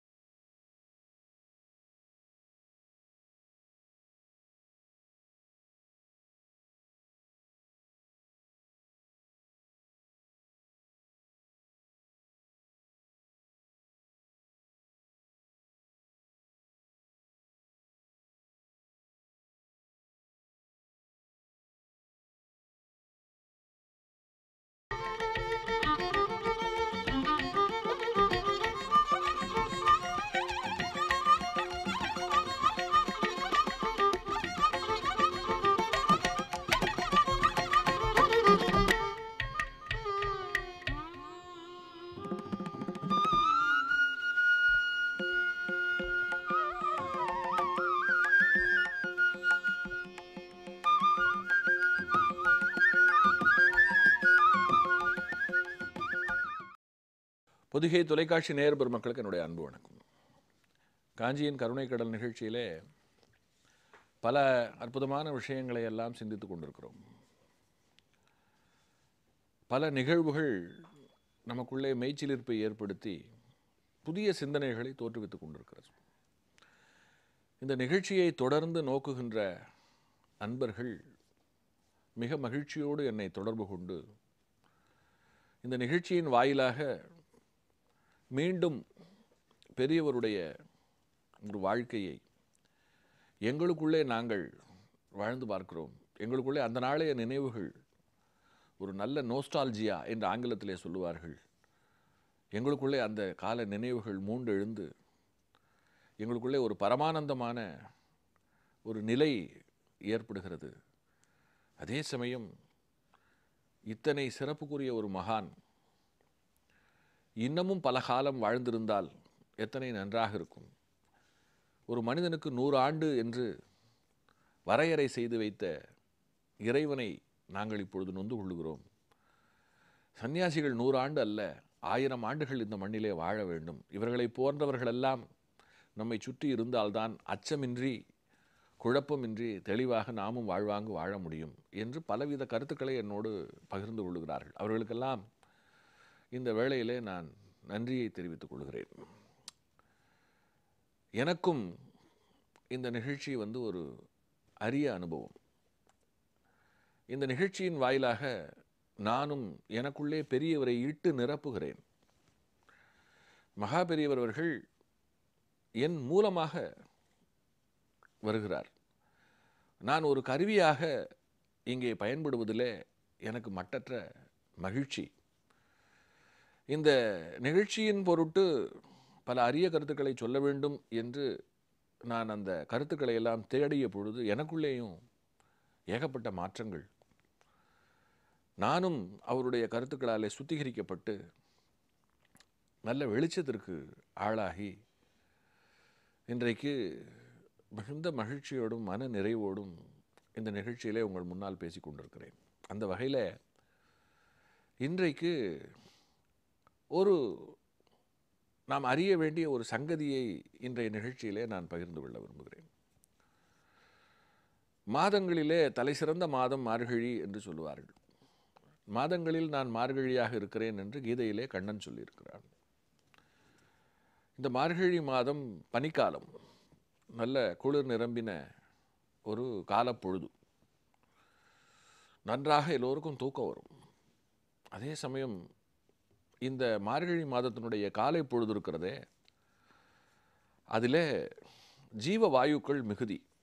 ஒரு மனிதன் இந்த மார்கழி மாதம் மட்டும் அசந்து உறங்கி விடாமல் மனதை ஒருநிலைப்படுத்தி உடம்பை சுறுசுறுப்பான ஒரு நிலைப்பாட்டிலே வைத்து கொண்டு நல்ல சுவாச கதியோடு திகழ்ந்தால் அந்த ஆண்டு முழுக்க அவன் நோயற்றவனாக ஆரோக்கியமானவனாக இருப்பான். இது அந்த மாதத்திற்கு பின்னாலே இருக்கிற ஒரு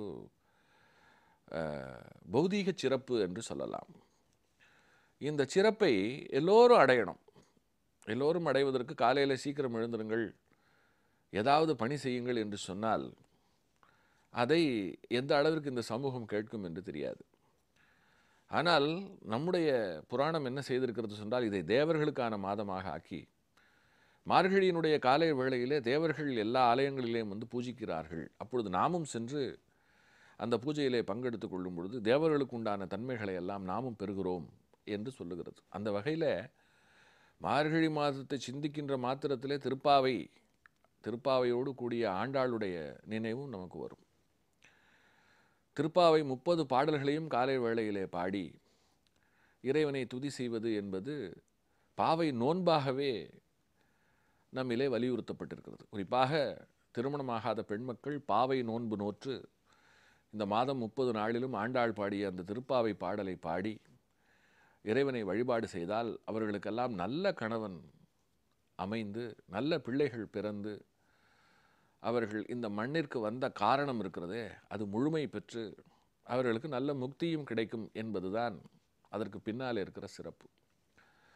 அந்த வகையில் வைணவத்திற்கு ஆண்டாள் திருப்பாவையை தந்து விட்டதைப் போல சைவத்திற்கு திருவம்பாவை.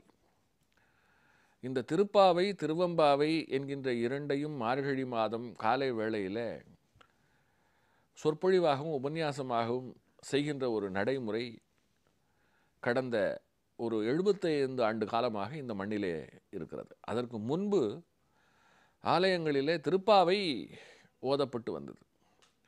ஆனால் ஒரு 75 ஆண்டு காலமாகத்தான் திருப்பாவை திருவம்பாவையோடு சம்பந்தமாகி எல்லா இடங்களிலும் சிந்திக்கப்படுகிறது. அதற்கு காரணம் நம்முடைய பெரியவர் அவர்கள்.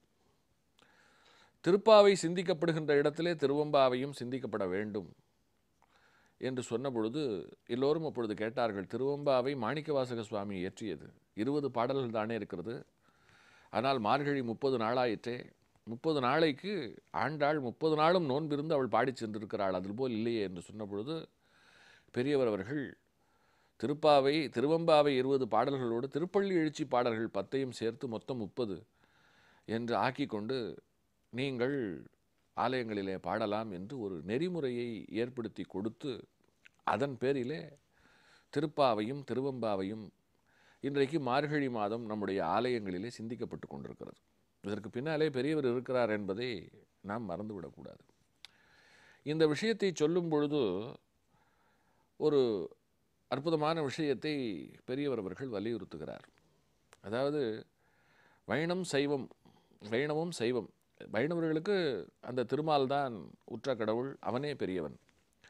சைவர்களுக்கு ஈஸ்வரன். இவர்களுக்குள்ளே சில இடங்களிலே மோதல் உண்டு, இந்த யார் பெரியவன் சண்டை உண்டு. அதற்கு எந்த விதமான அவசியமும் இல்லை. இருவரும் ஒருவரே, இருவரிடமும் வேறுபாடு கூடாது, ஒரு நல்லிணக்கம் வேண்டும், ஒரு புரிதல் வேண்டும் என்கின்ற ஒரு நோக்கத்திலே கூட இந்த திருப்பாவை திருவம்பாவை இரண்டையும் அவர் மார்கழி மாதம் ஓதுவதற்கு ஏற்பாடு செய்தார் என்று சொல்லலாம். அந்த வகையில் அவர் இன்னொரு அரிய கருத்துக்களை இது தொடர்பாக சொல்லுகிறார். அதாவது சிவனும் மாலும் சேர்ந்த ரூபத்தை சங்கர நாராயணன் என்று சொல்லுவோம். இங்கே இந்த மார்கழியிலே கூட சங்கர நாராயணனாகத்தான் இருந்து சேவை சாதிக்கிறார்கள். இவர்கள் ரூபத்தில் மட்டும் பாதி இல்லை, இரவு பகல் என்று பொழுதிலும் பாதியாக இருக்கிறார்கள். இரவு பொழுது கருப்பானது, கரிய வண்ணம் உடையவன் திருமால். பகல் பொழுது வெளுப்பானது, வெண்ணிற ஸ்படிக வண்ணம் உடையவன் ஈஸ்வரன். ஆகையினால பொழுதிலேயும் இவர்கள் இருவரும் சரிபாதியாக பிரிந்து கிடக்கிறார்கள் அப்படின்னு சொல்லிட்டு அடுத்து சொல்றார், பொழுதிலே மட்டுமல்ல வருடத்திலேயும் இவர்கள் சரிபாதியாக பிரிந்திருக்கிறார்கள். அதாவது ஒரு பாதி கிருஷ்ணன் சம்பந்தப்பட்டது, மறுபாதி ஈஸ்வரன் சம்பந்தப்பட்டது. கருப்பு கண்ணன் இருக்கிறானே, அவன் தேவர்களுக்கு ராத்திரியான தட்சிணாயத்திலே இருக்கிறான். ஜோதிர்லிங்கமோ அவர்களின் பகலாயன உத்தராயணத்திலே வருகிறது. அந்த வகையில் கண்ணன் பிறந்த கோகுலாஷ்டமிக்கும் சிவராத்திரிக்கும் இடையிலே மிகச்சரியாக 180 நாட்கள் கணக்கு போட்டு பார்த்து கொள்ளுங்கள் என்கிறார். அதாவது கிருஷ்ணன் பிறந்த கோகுலாஷ்டமியில் இருந்து 180 நாள் கழித்து 181வது நாள் சிவராத்திரி வந்து விடுகிறது.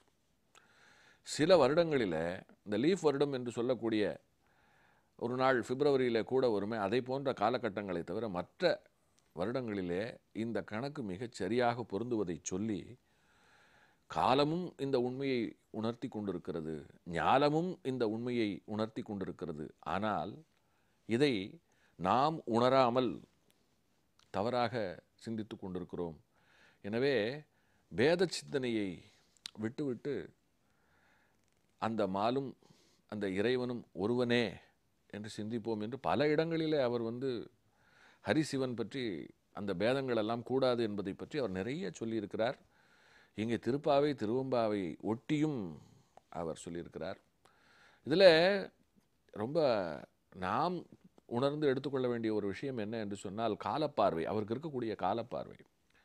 எத்தனை பேருக்கு சிவராத்திரிக்கும் கண்ணனுடைய அந்த அஷ்டமி திதி இருக்கிறது, இதற்கும் இடையிலே 180 நாட்கள் இருக்கிறது என்று நுட்பமாக கவனித்து சொன்னது, அடுத்து இரவும் பகலுமாக இருவரும் பிரிந்திருக்கிறார்கள் என்று சொன்னது, அடுத்து உத்தராயணம் தட்சிணாயனமாக பிரிந்திருக்கிறார்கள் என்று சொன்னது என்ற அந்த நுட்பமான ஒரு பார்வை இருக்கிறதே, அது அவரிடம் நாம் வியந்து நோக்க வேண்டிய ஒரு விஷயம். இந்த நுட்பமான பார்வைக்கு அவருடைய வாழ்நாளில் இன்னொரு சின்ன விஷயமும் நமக்கு சான்றாக கிடைக்கிறது. அதாவது நம்முடைய நாட்டை சேர சோழ பாண்டியர்கள் ஆட்சி செய்தார்கள். இதில் சோழ நாடு என்று சொல்லும் பொழுது தஞ்சாவூரும் திருச்சியும் அது சார்ந்த மண்டலங்களும் நமக்கு நினைவிற்கு வரும். இந்த சோழர்கள் அப்படிங்கிற பதத்தை வந்து சமஸ்கிருதத்தில் சொல்லும்பொழுது சமஸ்கிருதத்தில் ழா கிடையாது, அங்கே வந்து லா தான். லா போட்டுத்தான் சொல்லுவார்கள். சோழ என்று சொல்லுவார்கள். சோழ சமஸ்கிருதத்திற்கு வரும்பொழுது சோழ ஆகிவிடுகிறது.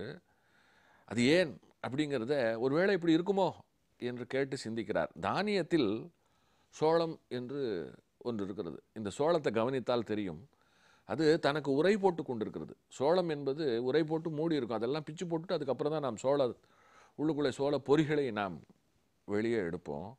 ஆக சோளம் என்றால் உரை.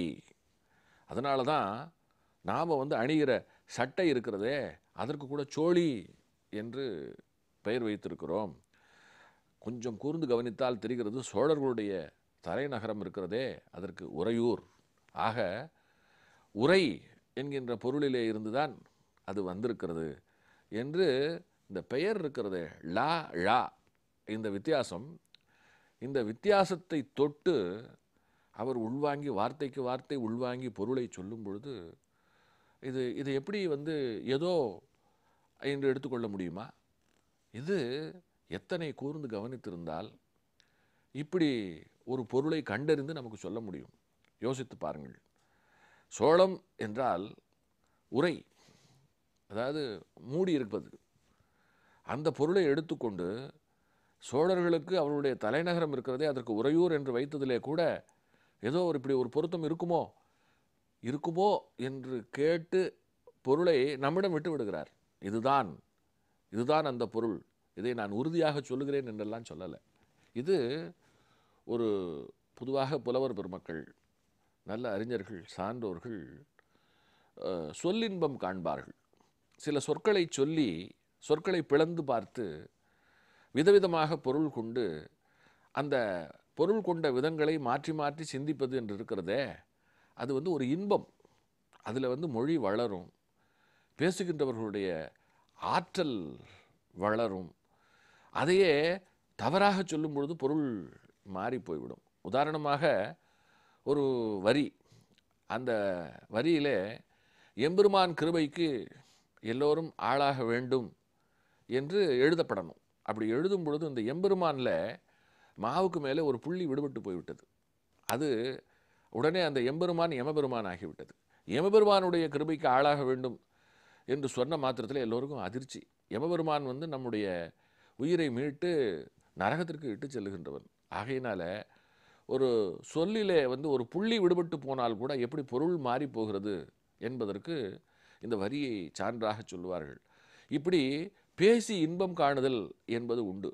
ஒரு சன்னியாசியாக மகாபெரியவர் இருந்தாலும் கூட அவருடைய வாழ்நாளிலே அவர் உரை நிகழ்த்துகின்ற இடங்களிலே அவர் இதை போல ரசமாக பல விஷயங்களை சிந்தித்து பேசியிருக்கிறார், நிறைய பேசியிருக்கிறார். வரும் காலங்களிலே, வரும் நாட்களிலே அவைகளெல்லாமும் நாம் நிறைய சிந்திப்போம்.